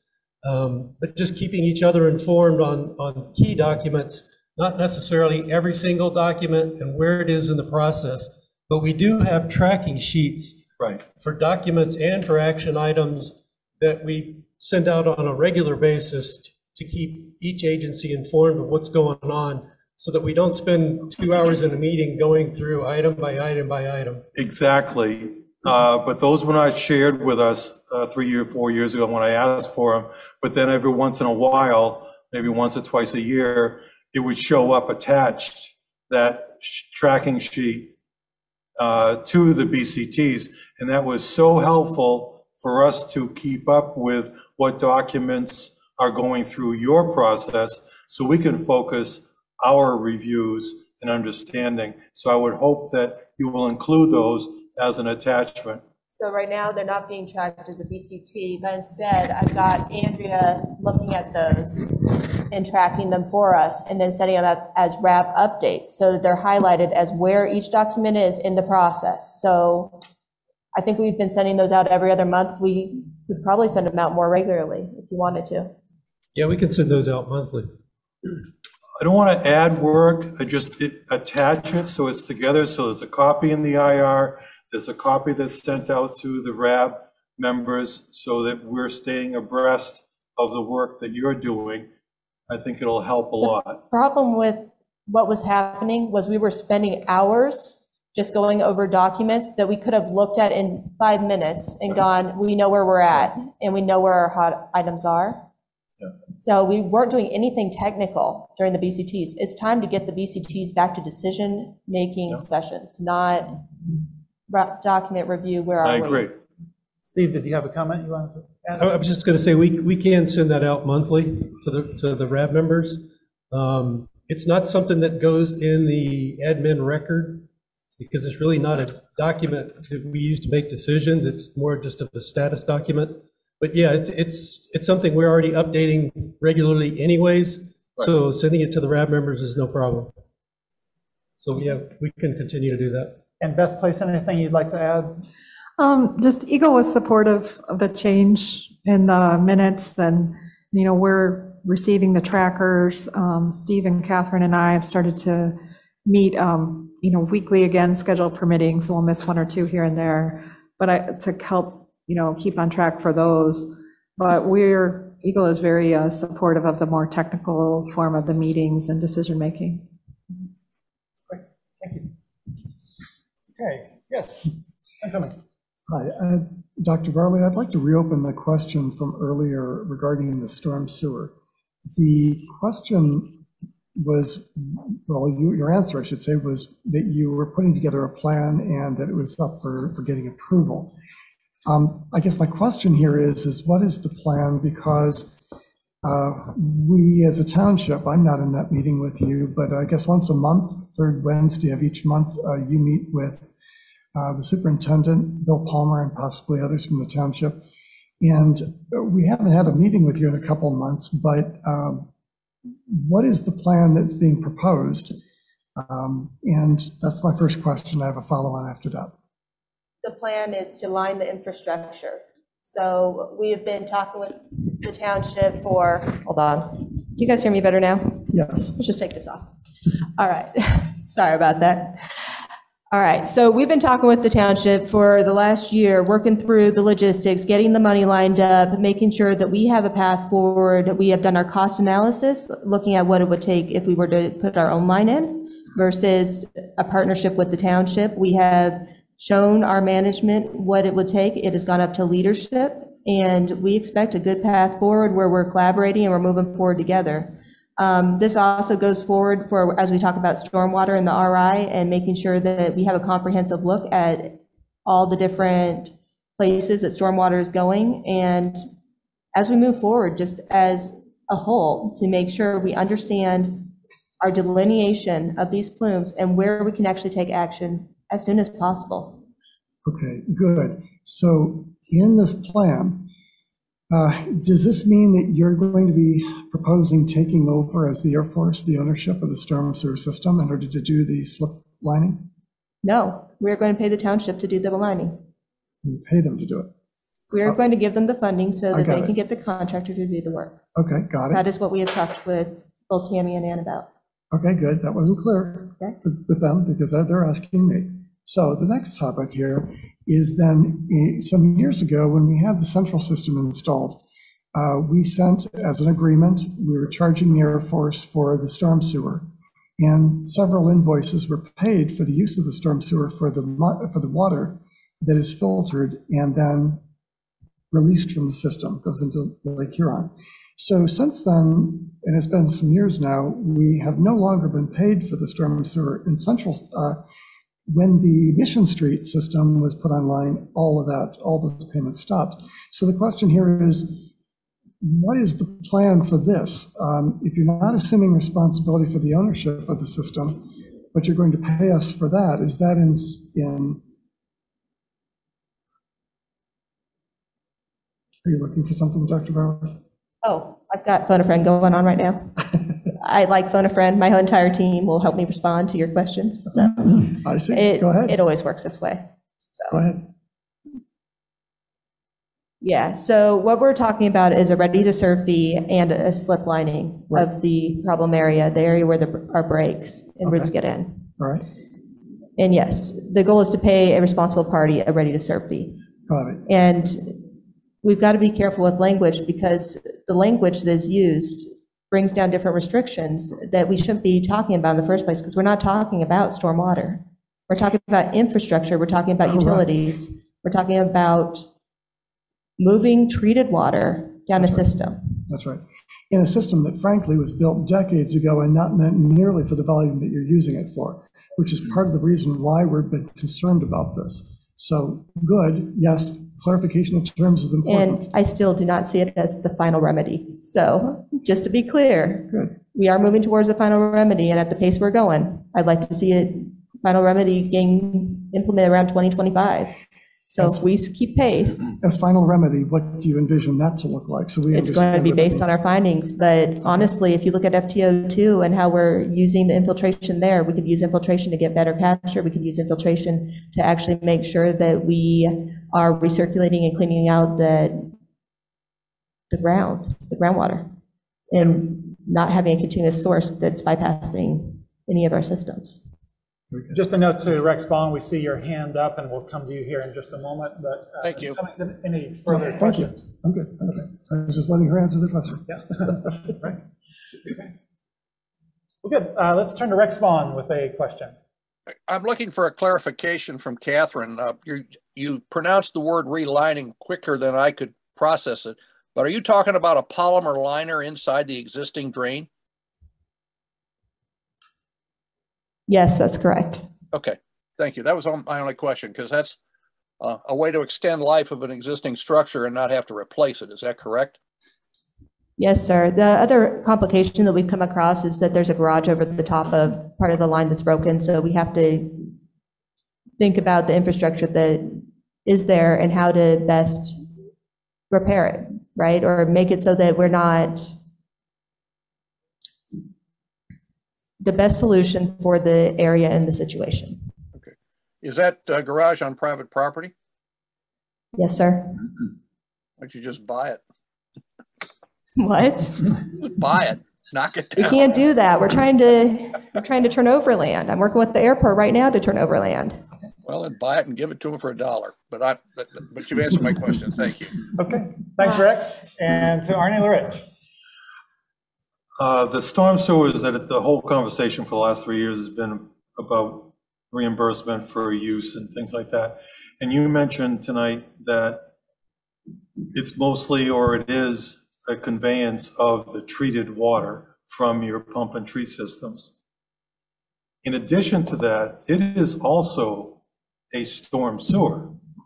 It's receiving storm water off roofs of buildings and things like that on the base. There are sections where it could be picking up occasionally with rain events, actual groundwater, contaminated groundwater, potentially. And so, well, the 8th Street floods. So anyways, my point is this: does the RI work plan include a sampling and analysis of any potential contributions of PFAS coming through, collected by and coming through the storm sewer? Because I've seen that analysis as an RI item in other bases, other RI studies going on right now. To look at the clean water that we're discharging, is that what you're talking about? No, potentially contaminated water From where? Anywhere. I don't want to get into the details, but I'm confused right now, Arnie. I can show you a couple of bases where their RI includes those analyses. Peterson Air Force Base, that's one that comes to mind. So there's an example that you could take a look at and see if there's an application. That should be done here. Phone a friend. We are helping, sorry, I've got multiple coming in at once. We are helping the airport with their understanding of stormwater as they've replied to Eagle, and we are going to continue that as well as with the township. Yeah, so we are working with our partners to address stormwater. Because pre-treatment kind of raises its ugly head too on connections from anything that's on the base. But this would be the time to address that as you're helping the airport. And we're doing a comprehensive, and that meeting got canceled this week. Sorry, I wasn't understanding where you're going with it. But yeah, we are meeting with the airport and the township to come up with a comprehensive understanding of what the stormwater looks like. But is it an item in the RI? Yes, correct, sir. Okay. That's part of, yes. And when will we see that? With the work plan? As soon, well, I don't know how much details in the work plan, but that will be coming out as soon as the township and the Air Force and the airport meet and come up with the overall comprehensive plan. We have met with the airport. They were provided a non-compliance that's been involved as well. And we came up with where we were going to start sampling. But we need to look at it as a holistic versus a single round, just a single spot. Let me turn back. I see you have a follow-up question, and then I'll. Well, the RI. Let me just jump in and make sure that we're all speaking one at a time. Go ahead, Arnie. I mean, the RI is the heart of the circular program to move to the next step of feasibility. And we've got some other things going on. The township is doing studies the last couple of years, excuse me, let me finish, with the state on the wastewater treatment plan and other things. You've got work that you're doing with the airport on and including the stormwater and so forth, but that's all well and good. I'm glad it's happening. However, it's wherever it applies to a potential contamination source, it needs to be in the RI, and I'm a little surprised that it's not already an item in the plan. We are looking at it with the RI. So, and we are doing it comprehensively with our partners, the township, the Forest Service, and the airport. Okay. Thank you, sir. All right. Actually, Mark Henry had a hand up, and then Beth, I'll turn to you. Go ahead, Mark. Well, I was going to put a little more specificity to Arnie's question. The stormwater sewer that discharges to Three Pipes Ditch is coming from the airport direction, and that outfall contains PFAS above Rule 57 numbers, to the best of my knowledge. And it's coming out of a storm sewer, and to paraphrase Arnie's question, is an effort going to be made to find where the groundwater or whatever source is providing that PFAS to the storm sewer is determined during the RI and potentially stopped as part of the remedial action.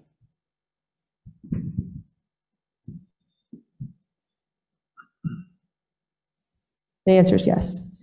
I've gotten many different types of yes, but the answer is yes. Good.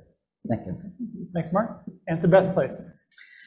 Yes, I just wanted to mention that Air Force is working with our with OWA and our emerging contaminants unit from the Water Resources Division. I've been involved in some of those discussions to sample stormwater outfalls. In addition to that, Eagle does have comments for Air Force to have a comprehensive look at the stormwater inputs to PFAS contamination during the remedial investigation. So that is included in the Eagle comments. And so just, yes, that's something, Catherine, I think what you're doing is you're receiving input from your team. Yes, my team will. And that's great. Help. I'm glad it's happening. I don't want to expect that you to have all the answers. However, it would be very helpful, such as in the meetings that we used to have, that your contractors stand up and we know who's talking. We know if there's a follow-up later on who Arnie is answering these things. Because this happened at the last meeting in this room. And so part of this is that our team, a lot of people were taken out by COVID in the last couple of weeks. They were not allowed to travel. They're texting me instead of talking. I would rather them save their voices, save their energy, provide me what they can. Perfect. All I'm suggesting is it possible that those people be added to the attendees list, and that when you receive something, just say, I just received this from XYZ, and this is what the answer is. We are one team. We will function as one team. I'm getting it from everybody all at the same time. So Mark watched it come in. I got 4 different responses all at the same time of yes. We will function as one team. Thank you. Mm-hmm. Thanks, Marty. Other questions from the RAB members? Yes, sir. Markin. I have a question that was submitted to me by Joe Maxwell, who's not here today. And as a background to his question, let me state that a few years ago, I'm guessing 6, 7 years ago, 8 years ago, DEQ at the time did a study on Wurtsmith Air Force Base and found where water that had been in the water distribution system on the base had been isolated for some reason, shut off. And the state went in and sampled that water within water supply lines from fire hydrants, hot water heaters from buildings that were no longer being used, et cetera, and found relatively high levels of PFAS in those samples. And if it is true that the PFAS was in the water distribution system, and that water distribution system serviced not only the workers on the base, but also the families on the base in the housing area, it is very likely that there was some exposure to PFAS. So Joe Maxwell's question is the USAF going to wait to test the veterans and employees who served here? Wait a minute. Is the Air Force going to wait to test the veterans and employees who served here, wait until they are all dead to finally run blood tests on them to find out if they were exposed to PFAS while they were living here? Okay, so first things first, we are in charge of cleanup. We do not do health. But that being said, we are the representatives of the Air Force here on site, right? I have looked at that report. That report is a single report that has some data in it, does not show the modeling or the time frames of when that was fully turned off. We do know that the wells were abandoned around, I believe it was 1993 or something along those lines. And from that,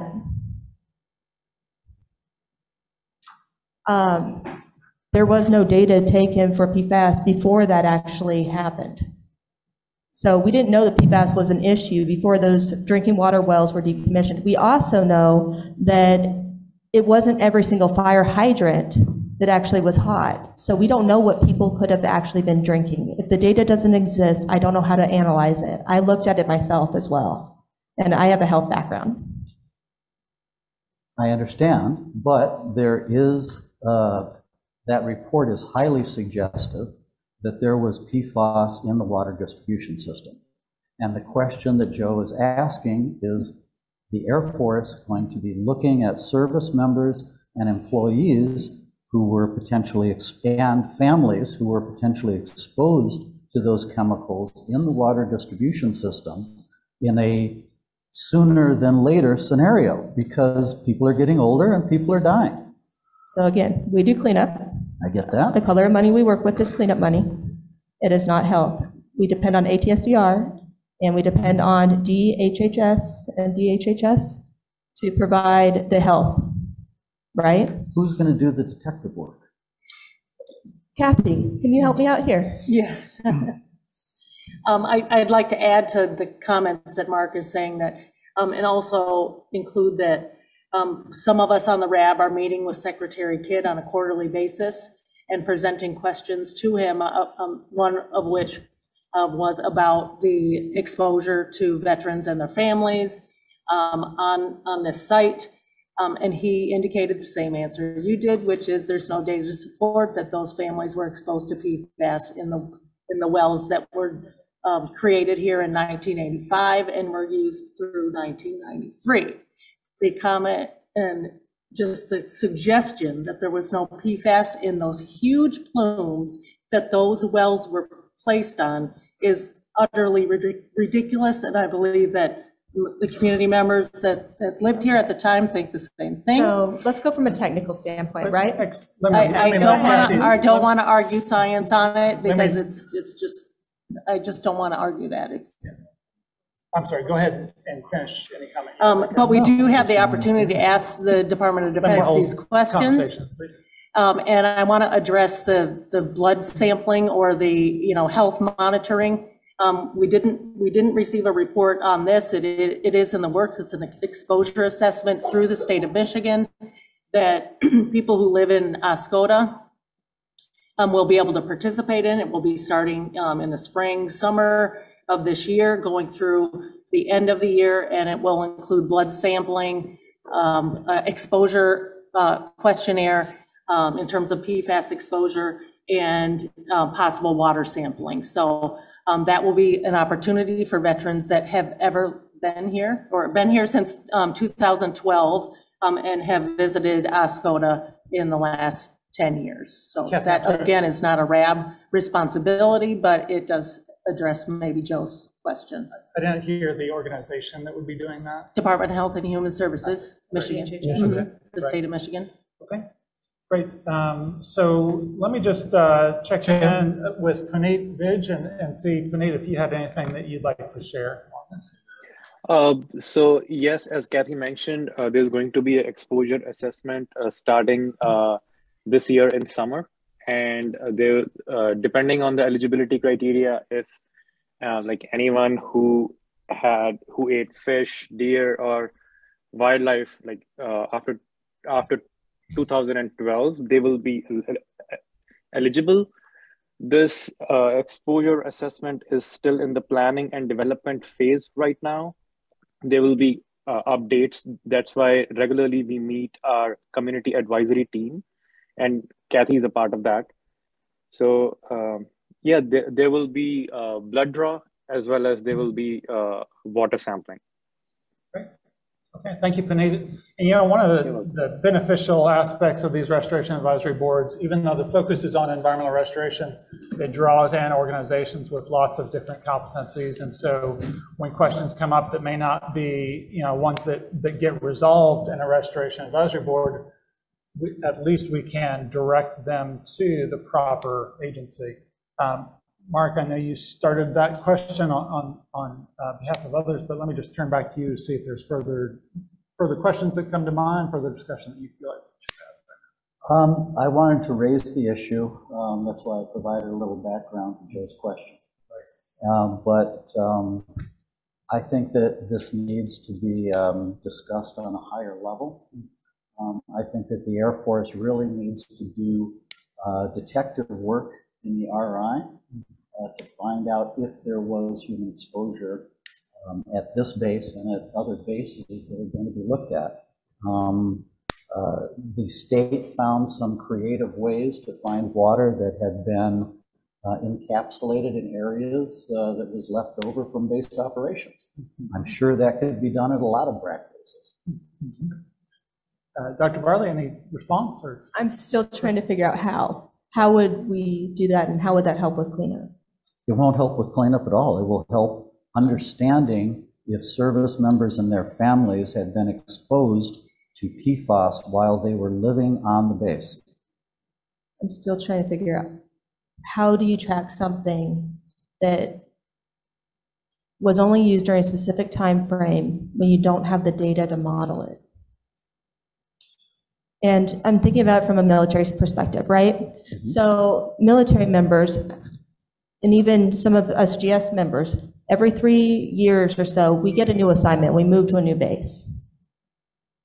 How do you know that the exposure was from a specific location during a specific point in time? Well, for transitory military people, it becomes more difficult. Granted, but there were civilian workers who worked on the base for their careers, working on their base for 20, 25 years of their career as civilians working for the U.S. government. And those people were at Wurtsmith. And a few of those people are still around. And it's an opportunity to find out what kind of exposure they had while they were working on the base. And I assume that all this was taken to ATSDR already. I haven't brought it to them, have you? I asked ATSDR to take a look at Wurtsmith Air Force Base, the people that worked here and the military families that were here about 2 years ago. And they said they'd get back with me, and they haven't. And ATSDR is the Agency for Toxic Substances and Disease Registry. And they work very close with DHHS. So DHHS, do you have any other thoughts on this? I'm sorry, can you repeat that? Do you have any other thoughts? I mean, when I start thinking about this and how military works and how people move, I just don't understand how the data will be used or how you can tell what the sources really truly are, and then how that helps us progress. No, I agree with you. It's like, okay, maybe the exposure would have happened, but without any knowledge about the concentrations and, from that particular time, any decision will be not certain enough. Like, so we don't have the data from that time. So I think that's what I'm going to add. That's it. And I'll come to Arne in just one moment. Puneet, I wonder if you mentioned some exposure assessment activities, if you might be able to provide that information to myself or the co-chairs for that to be communicated as well. Arne, we'll go to you. Arne. Sure. Well, first off, Catherine, you've sort of said that it's not remediation, and that's what the Air Force is here for. And from my knowledge of CERCLA, you're correct. Because the Air Force now says there is no current exposure through drinking water coming from the base. It's debatable a little bit maybe on the east side, Van Ant Lake, but generally you're right, because there's no municipal water coming from groundwater on the base. So therefore the process is, and we went through this, and I helped some of the veterans group in 2017-18, that the Department of Health and Human Services can submit a request to ATSDR and request a health assessment be done. It was done back then in the summer of 2018. The veterans submitted a letter to the ATSDR, and they did a health assessment for TCE and the VOCs. They completed that a year and a half later, and that's the same kind of study that the Camp Lejeune used for Congress to authorize a special medical monitoring and help to the vets and so forth. That has not happened. I don't know if Jake is still here. Okay. There was a bill that Kildee submitted 2 years ago. It didn't move forward. And now there's one being developed for PFAS. So that is the process for that. And as long as there's no pathway for drinking water exposing anyone in Oscoda or Osable in an area, then the Air Force is not really involved, except for maybe helping with records, which vets were here and so forth, if they go that route. So I think that's the answer on that. But I think the Department of Health, in fairness to the vets, because I know a number of them firsthand, and I worked with them 4 years ago on doing this, they deserve better than that they've been receiving. And so that definitely a topic, and I would suggest you add it as an AI, as action item that you're going to pass on to the Department of Health to move it that way. That's what I would suggest. Hey, Paneet. So Arnie wants to make a health AI action item. Is that something that you're willing to chair, that you're willing to take? If it's related to the same question, so as ATSTR also mentioned, you know, without sufficient information, it's not possible to determine if there was an exposure in the past. It may have happened, but without data.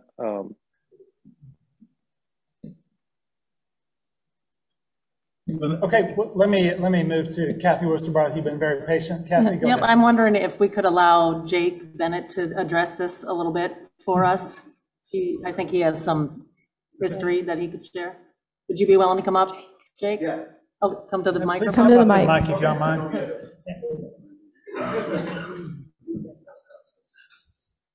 We need congressional help. Sorry, you know, I'm kind of bouncing my seat here because I wanted to say something. Is the mic on still? It is. Okay. And this is Jake Bennett. Yes, Jake Bennett, Congressman Dan Kildee's office. A couple of things. So we've been working on this. I've worked on VA casework for almost 20 years, and I know it's very difficult for people, for veterans specifically, to connect all the dots. You have to say, how much were you exposed to at that level? Does this health condition happen? Do you have this health condition? A lot of other things like that. And that's why it's so difficult to connect all the dots. What they're looking at is, were they exposed to it? So for also being a firefighter, I'm very familiar with the fire hydrants. Now with the hydrants, the ones that the dry barrel ones that we have right now, typically they have holes in the bottom of it to allow them to drain. Unfortunately, a lot of those holes get clogged, so the water is not allowed to come out. And that's why in a lot of these fire hydrants, the PFAS is at different levels, because some of them have been able to be flushed and go out. Some of them have not been able to be flushed.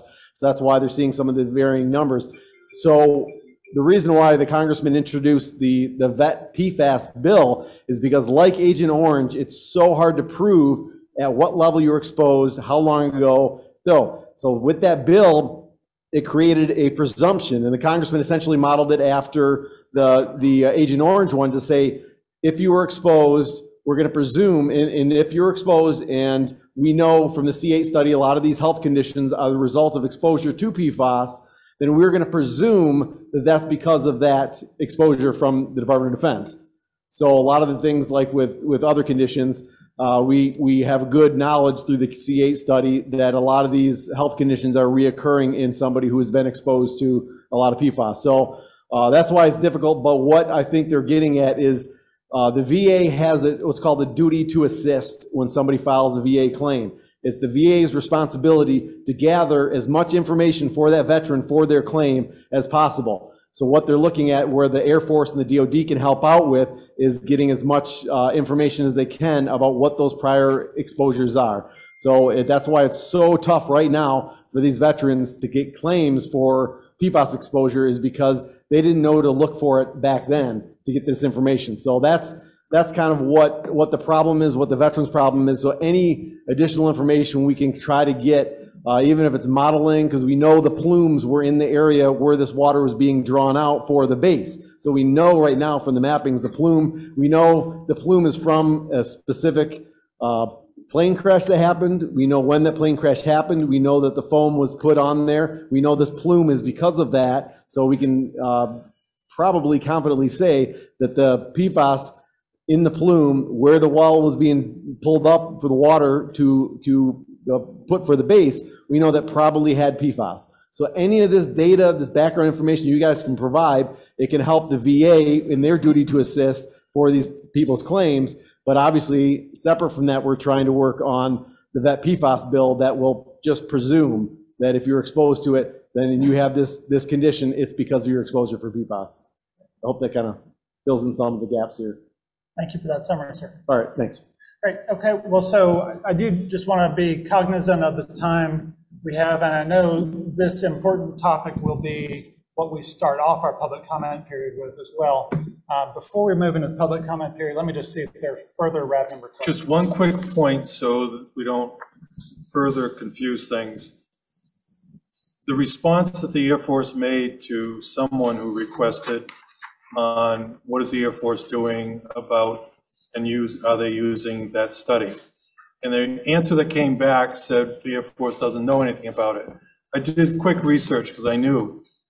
Bob Delaney presented the capture zone, which was a modeling report, and the hydrant data to the RAB on August 30th of 2018. That's a month after that report was finalized. So it's on our record for the RAB. You did not have the ability to know that fact, but whoever was involved in answering that response, making that response, did not do their homework, and we need to do a little bit better job. So what I'm getting from my team is that based off of our knowledge and what we've looked at, we did not know that the plumes were there during that time frame, that the plumes were actually in fact there at that time frame in those. Well, there was a flaw in the Dr. Barley study. Comment. Go ahead, Dr. Barley. So I'm just going to read it. We did not know the plumes were there when the wells were used. There was a flaw in Eagle's capture study. No, that was not a response that was said from our group. Okay. Again, we do have a veterans group that will be leading off the public comment period, I think, on the same topic. Before we move into the public comment period, just want to see if there are further RAB member questions. Mark Henry. One of my own. Yes, go ahead. I came into this meeting with the hope that someone from the Air Force would explain to the RAB the changes in the conceptual site model that have been made since the beginning of the RI. The RI appears to be a third, maybe a half done, and the conceptual site model is a dynamic thing. And so I was hoping that someone could give us an update on how the conceptual site model has changed, either at this meeting, which would be good, but perhaps a more formal presentation at the next RAB meeting. And that in future RAB meetings, that this topic is recurring. How is the Air Force's understanding of what's going on evolving during the course of the RI? So this is something that I did want to actually touch on. However, Colin Plank, who is actually doing a lot of our modeling for us, was not able to be here due to other complications. So we will have it at another meeting. Okay. Because I need the right people at the right time. Okay. Well, thank you. And let me just check in. It looks like no hands up from the RAB members who have joined in virtually. Last call for any RAB members' questions. Yes, Beth, please. So during that discussion on current groundwater being consumed, so residential wells, Eagle just wondered if Air Force would be revising their residential well survey during the remedial investigation. Since the plume is expanding, we would want to make sure that Air Force understands what residential wells may be impacted. It's not under contract at this point in time, but it's something that we continue to talk about. Okay.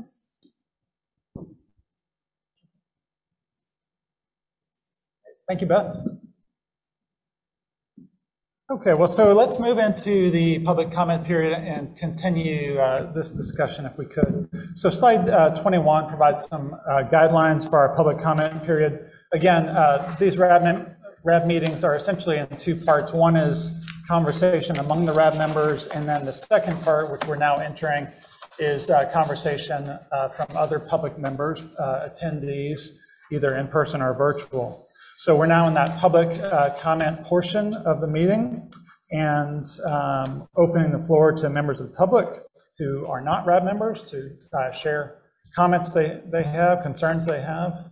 Again, those of you who are in person, if you would like to make a comment, then you can come down to the microphone here. If you are joined virtually by computer, you can raise your hand electronically. If you're on the phone, you can press *9 to raise your hand and *9 to lower it again. Again, *6 to mute and unmute yourself. Let's go ahead and move to slide 22, if we could. And we have a lead-off comment by the Veterans and Civilians Clean Water Alliance. I wanted to turn to Senior Airman James Bussey. If we could ensure that the number ending 7884 is unmuted. And Senior Airman, please go ahead and speak if you're able to. Hello, I'm James Bussey. I served at Wurtsmith Air Force Base from 1989 to 1992. To hear the recent news that the Air Force denied documentation that we were exposed to high levels of PFAS is really just another slap in the face, not only to veterans, but our dependents and the people of Oscoda. And as far as being tested for PFAS, I was sent to a special VA in 2017 after multiple requests to then Secretary Shokin. I was sent to a risk center, which are only 3, and was tested for 5 different PFAS compounds, all of which returned in phenomenal numbers. And I will authorize Kathy Westerbar to release those test records because she has access to my group files. And also Jake Bennett has access to those group files. And the VA contamination specialist, Dr. Osanubi, forgive me if I don't remember her first name, concluded that the only way I could have been exposed to such high numbers was from my service at Wurtsmith. So I'm your test subject, and, you know, anybody who wants to talk to me, I am more than willing to, you know, share with you any information you would like. And I'm imploring you to, you know, take quicker action for the citizens of Oscoda. I mean, we best, you know, hear the motto, deny, deny, deny till you die. And unfortunately, that's really happening quite a bit. I run a group called Veterans and Civilians Clean Water Alliance, which is based on Wurtsmith Air Force Base. And daily, I get dozens of messages from veterans. James, I'm dying. I have cancer. We did a health poll. Wurtsmith veterans and their dependents suffer from exotic cancers and other diseases at an unbelievably higher rate than the national norm. And to have the Department of the Air Force deny this is just absurd. And really, that is all I have to say. And actually, Arnie, there's one other thing. I'm the one that had the ATSDR health assessment reopened. They would only do it for the volatile organic chemicals. They declined to do it for PFAS, which reasons were already explained.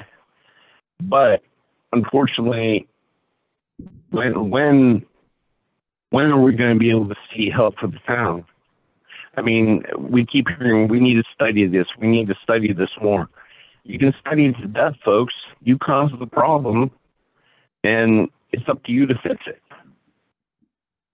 And that's all I have to say. Well, thank you very much for your comments, sir. We appreciate those. And you mentioned Kathy Westerbarth. Kathy, let me just see if there's anything that you'd like to add. No, he was just referencing his health records that, yeah, we certainly can submit to the Air Force via this RAB if that's something that they would find interesting. All right, thank you. Okay, thank you very much, sir. Let me just check to see if there are other representatives of the Veterans and Civilians Clean Water Alliance that also would like to speak. Okay, I know Mr. Tony Spagnola had signed up to make a public comment, so Mr. Spagnola, we'll turn to you for your 3-minute comment, sir.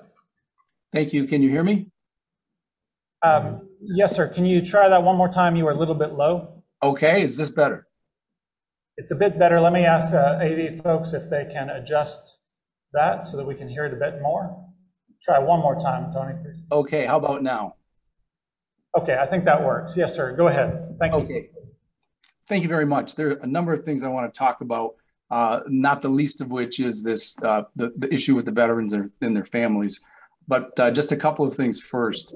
In a recent meeting that we had with some officials at the Pentagon, I was personally assured that there is sufficient funding to accomplish everything that needs to be done at Wurtsmith. And if that were not the case, that I were to report to that person at the Pentagon to let them know, and that that would be straightened out. So if there are any funding issues within the Air Force on this cleanup, I would ask that be related to me or to now, and we will follow up. Secondly, the remedial investigation process, the fact that it's being done in secret is not acceptable. I'm hoping that something can be done to fix that. I know that in other situations, at other bases in the country, it has happened that there has been ongoing involvement and back and forth between the community members and the Air Force while the RI was in the development, and I hope that that's something that can happen here quickly. With regard to the BCT meetings, people from the community should be allowed in, period. And as a backup to that, we have a court reporter here tonight transcribing everything, all this back and forth with minutes and reviews and back and forth. Bring a court reporter to the meeting, transcribe the meeting, and issue the transcription right away. Delays are not acceptable. Now, with regard to the veterans at Wurtsmith and their families, the treatment that they are receiving is unconscionable. In the military, it's supposed to be soldiers first. What we're hearing is that it's soldiers last, if ever. The Department of Defense issued a statement in response to a public engagement session question denying that any knowledge of any data that would show high levels of contamination in the drinking water. The scientists from the Department of Environmental Quality who conducted the investigations, including the reports that were provided, has called that a flat out lie. Those aren't my words, those are his. And the Department of Defense had the opportunity to correct that after being interviewed by a news reporter from MLive. The Department of Defense doubled down and continued to say, we don't know anything about this. And I'm going to read a quote from the scientist, Bob Delaney. Even if we had never produced any data, it's ridiculous. Anybody going to that base, knowing the history of PFAS, knowing the groundwater flow, knowing how this stuff travels, would know that people were drinking this stuff at high levels. This is not rocket science.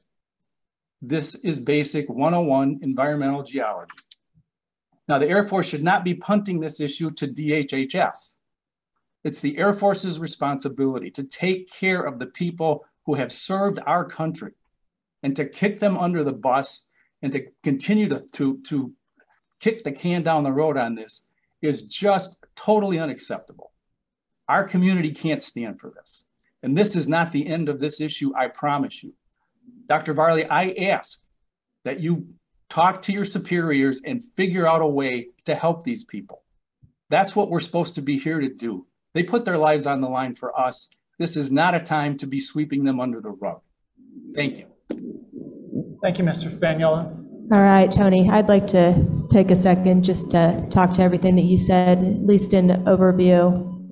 So the big thing comes down to how we look at data and what data we have available. We try to make data-driven decisions, and we work with HESDR and DHHS to make those decisions.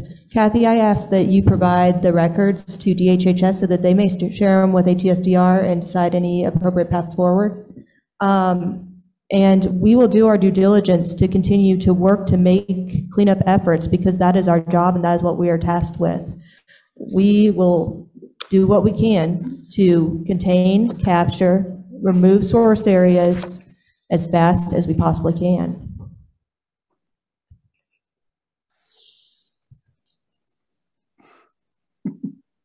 Yeah, this is James Bussey. I have another question.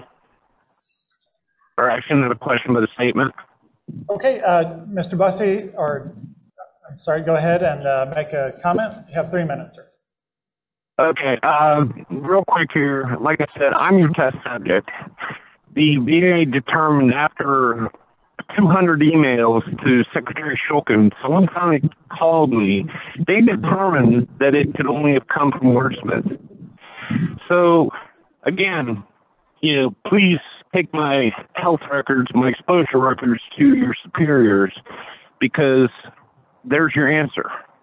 And I was only there for 3 years. So what about the people that have been there longer? What about the dependents that grew up there? Again, to have the Department of the Air Force deny this is just, it's unacceptable.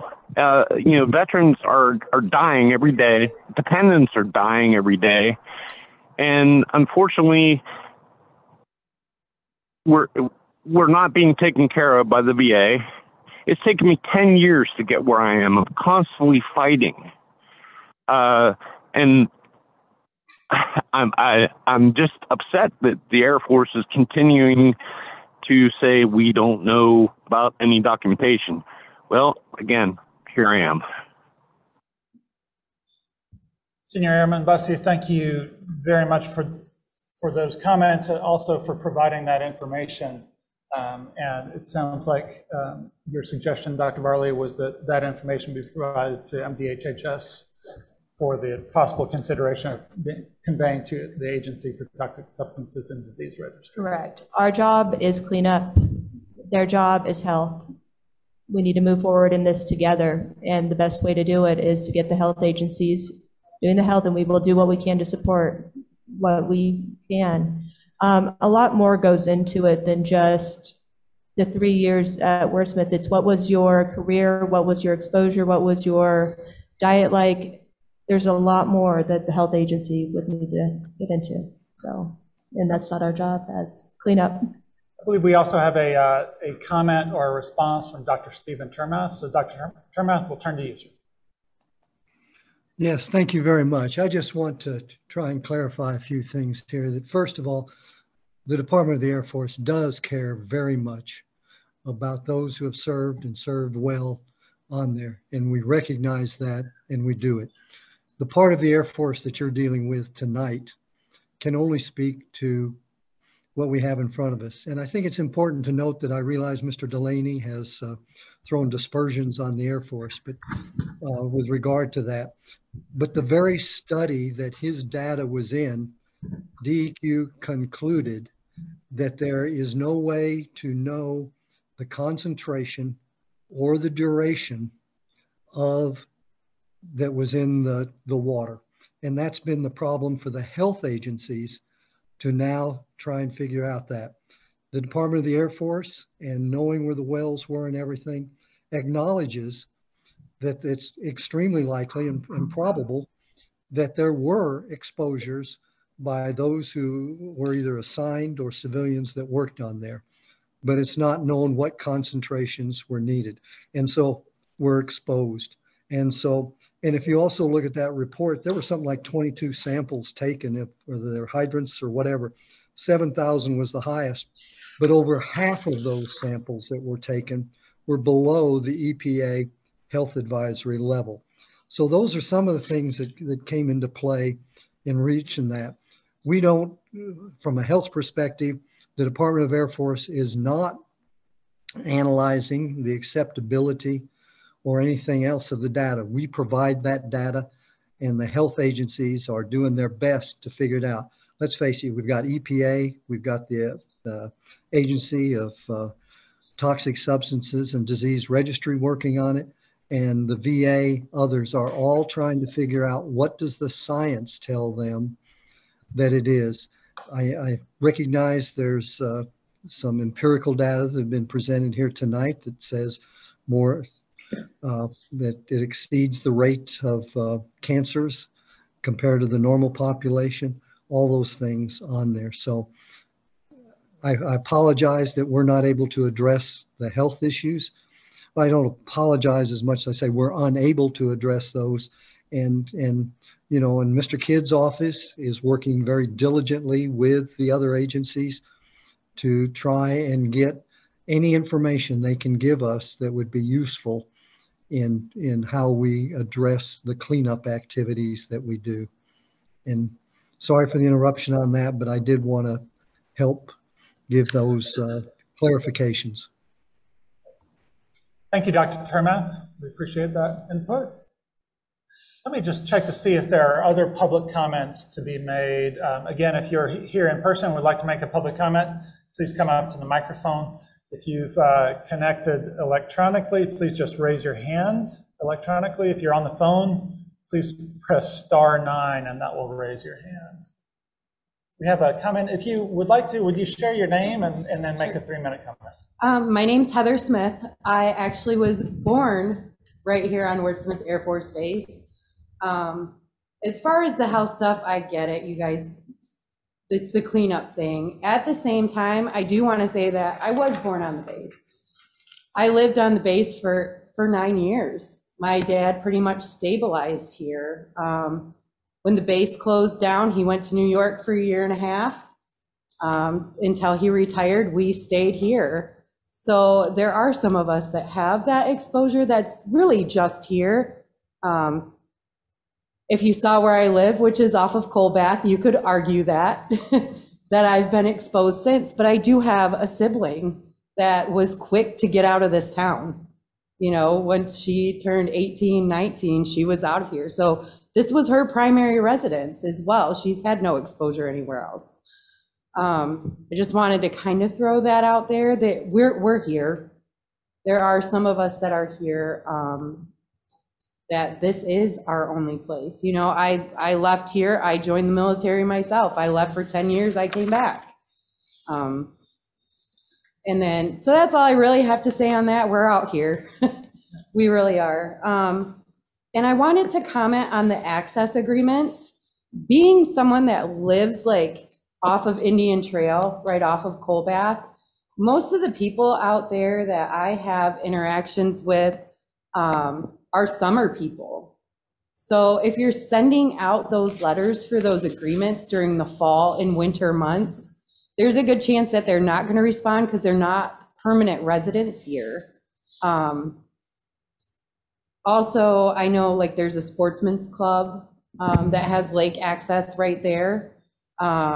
There's cabins. There's also a public access. Are we looking at those things to be able to put testing wells out there? So I think the target population, especially in my area too, there's not very many of us that are permanent residents back there. Most of them are rentals. So I think taking into account that when you're looking into our areas that are contaminated, you know, how many rentals are back there? How many of them are permanent? And then making sure you're targeting the right people. If they're seasonal, then we have to make sure we're reaching out downstate to those people that live down there. Thank you very much for your comment, Ms. Thank you, Smith. Heather. And thanks for just the emphasis that this is not a conceptual or hypothetical discussion. This is real life, right? Are there other public comments to be made in person, virtually, over the phone, or through some as of yet undeveloped method? Anything else to share? Okay. Well, so we have gone through the full agenda that we had in front of us, and co-chairs, I think we're at the conclusion and adjournment portion of the meeting, but just want to turn to you both for any closing comments you have. Mark, would you like to start off? And I'll turn to Dr. Varley. I'd just like to thank everybody for participating in this that was able to, and I hate to see Dr. Varley go. I'd like to thank everybody that's part of this team. The team really does extend beyond the people that are with the Air Force, beyond the people that are at these tables. It's everybody that's working together every day to make progress, and progress will continue. Thank you all. All right, well, thank you all very much. We are adjourned, and thank you for your participation. Have a good night.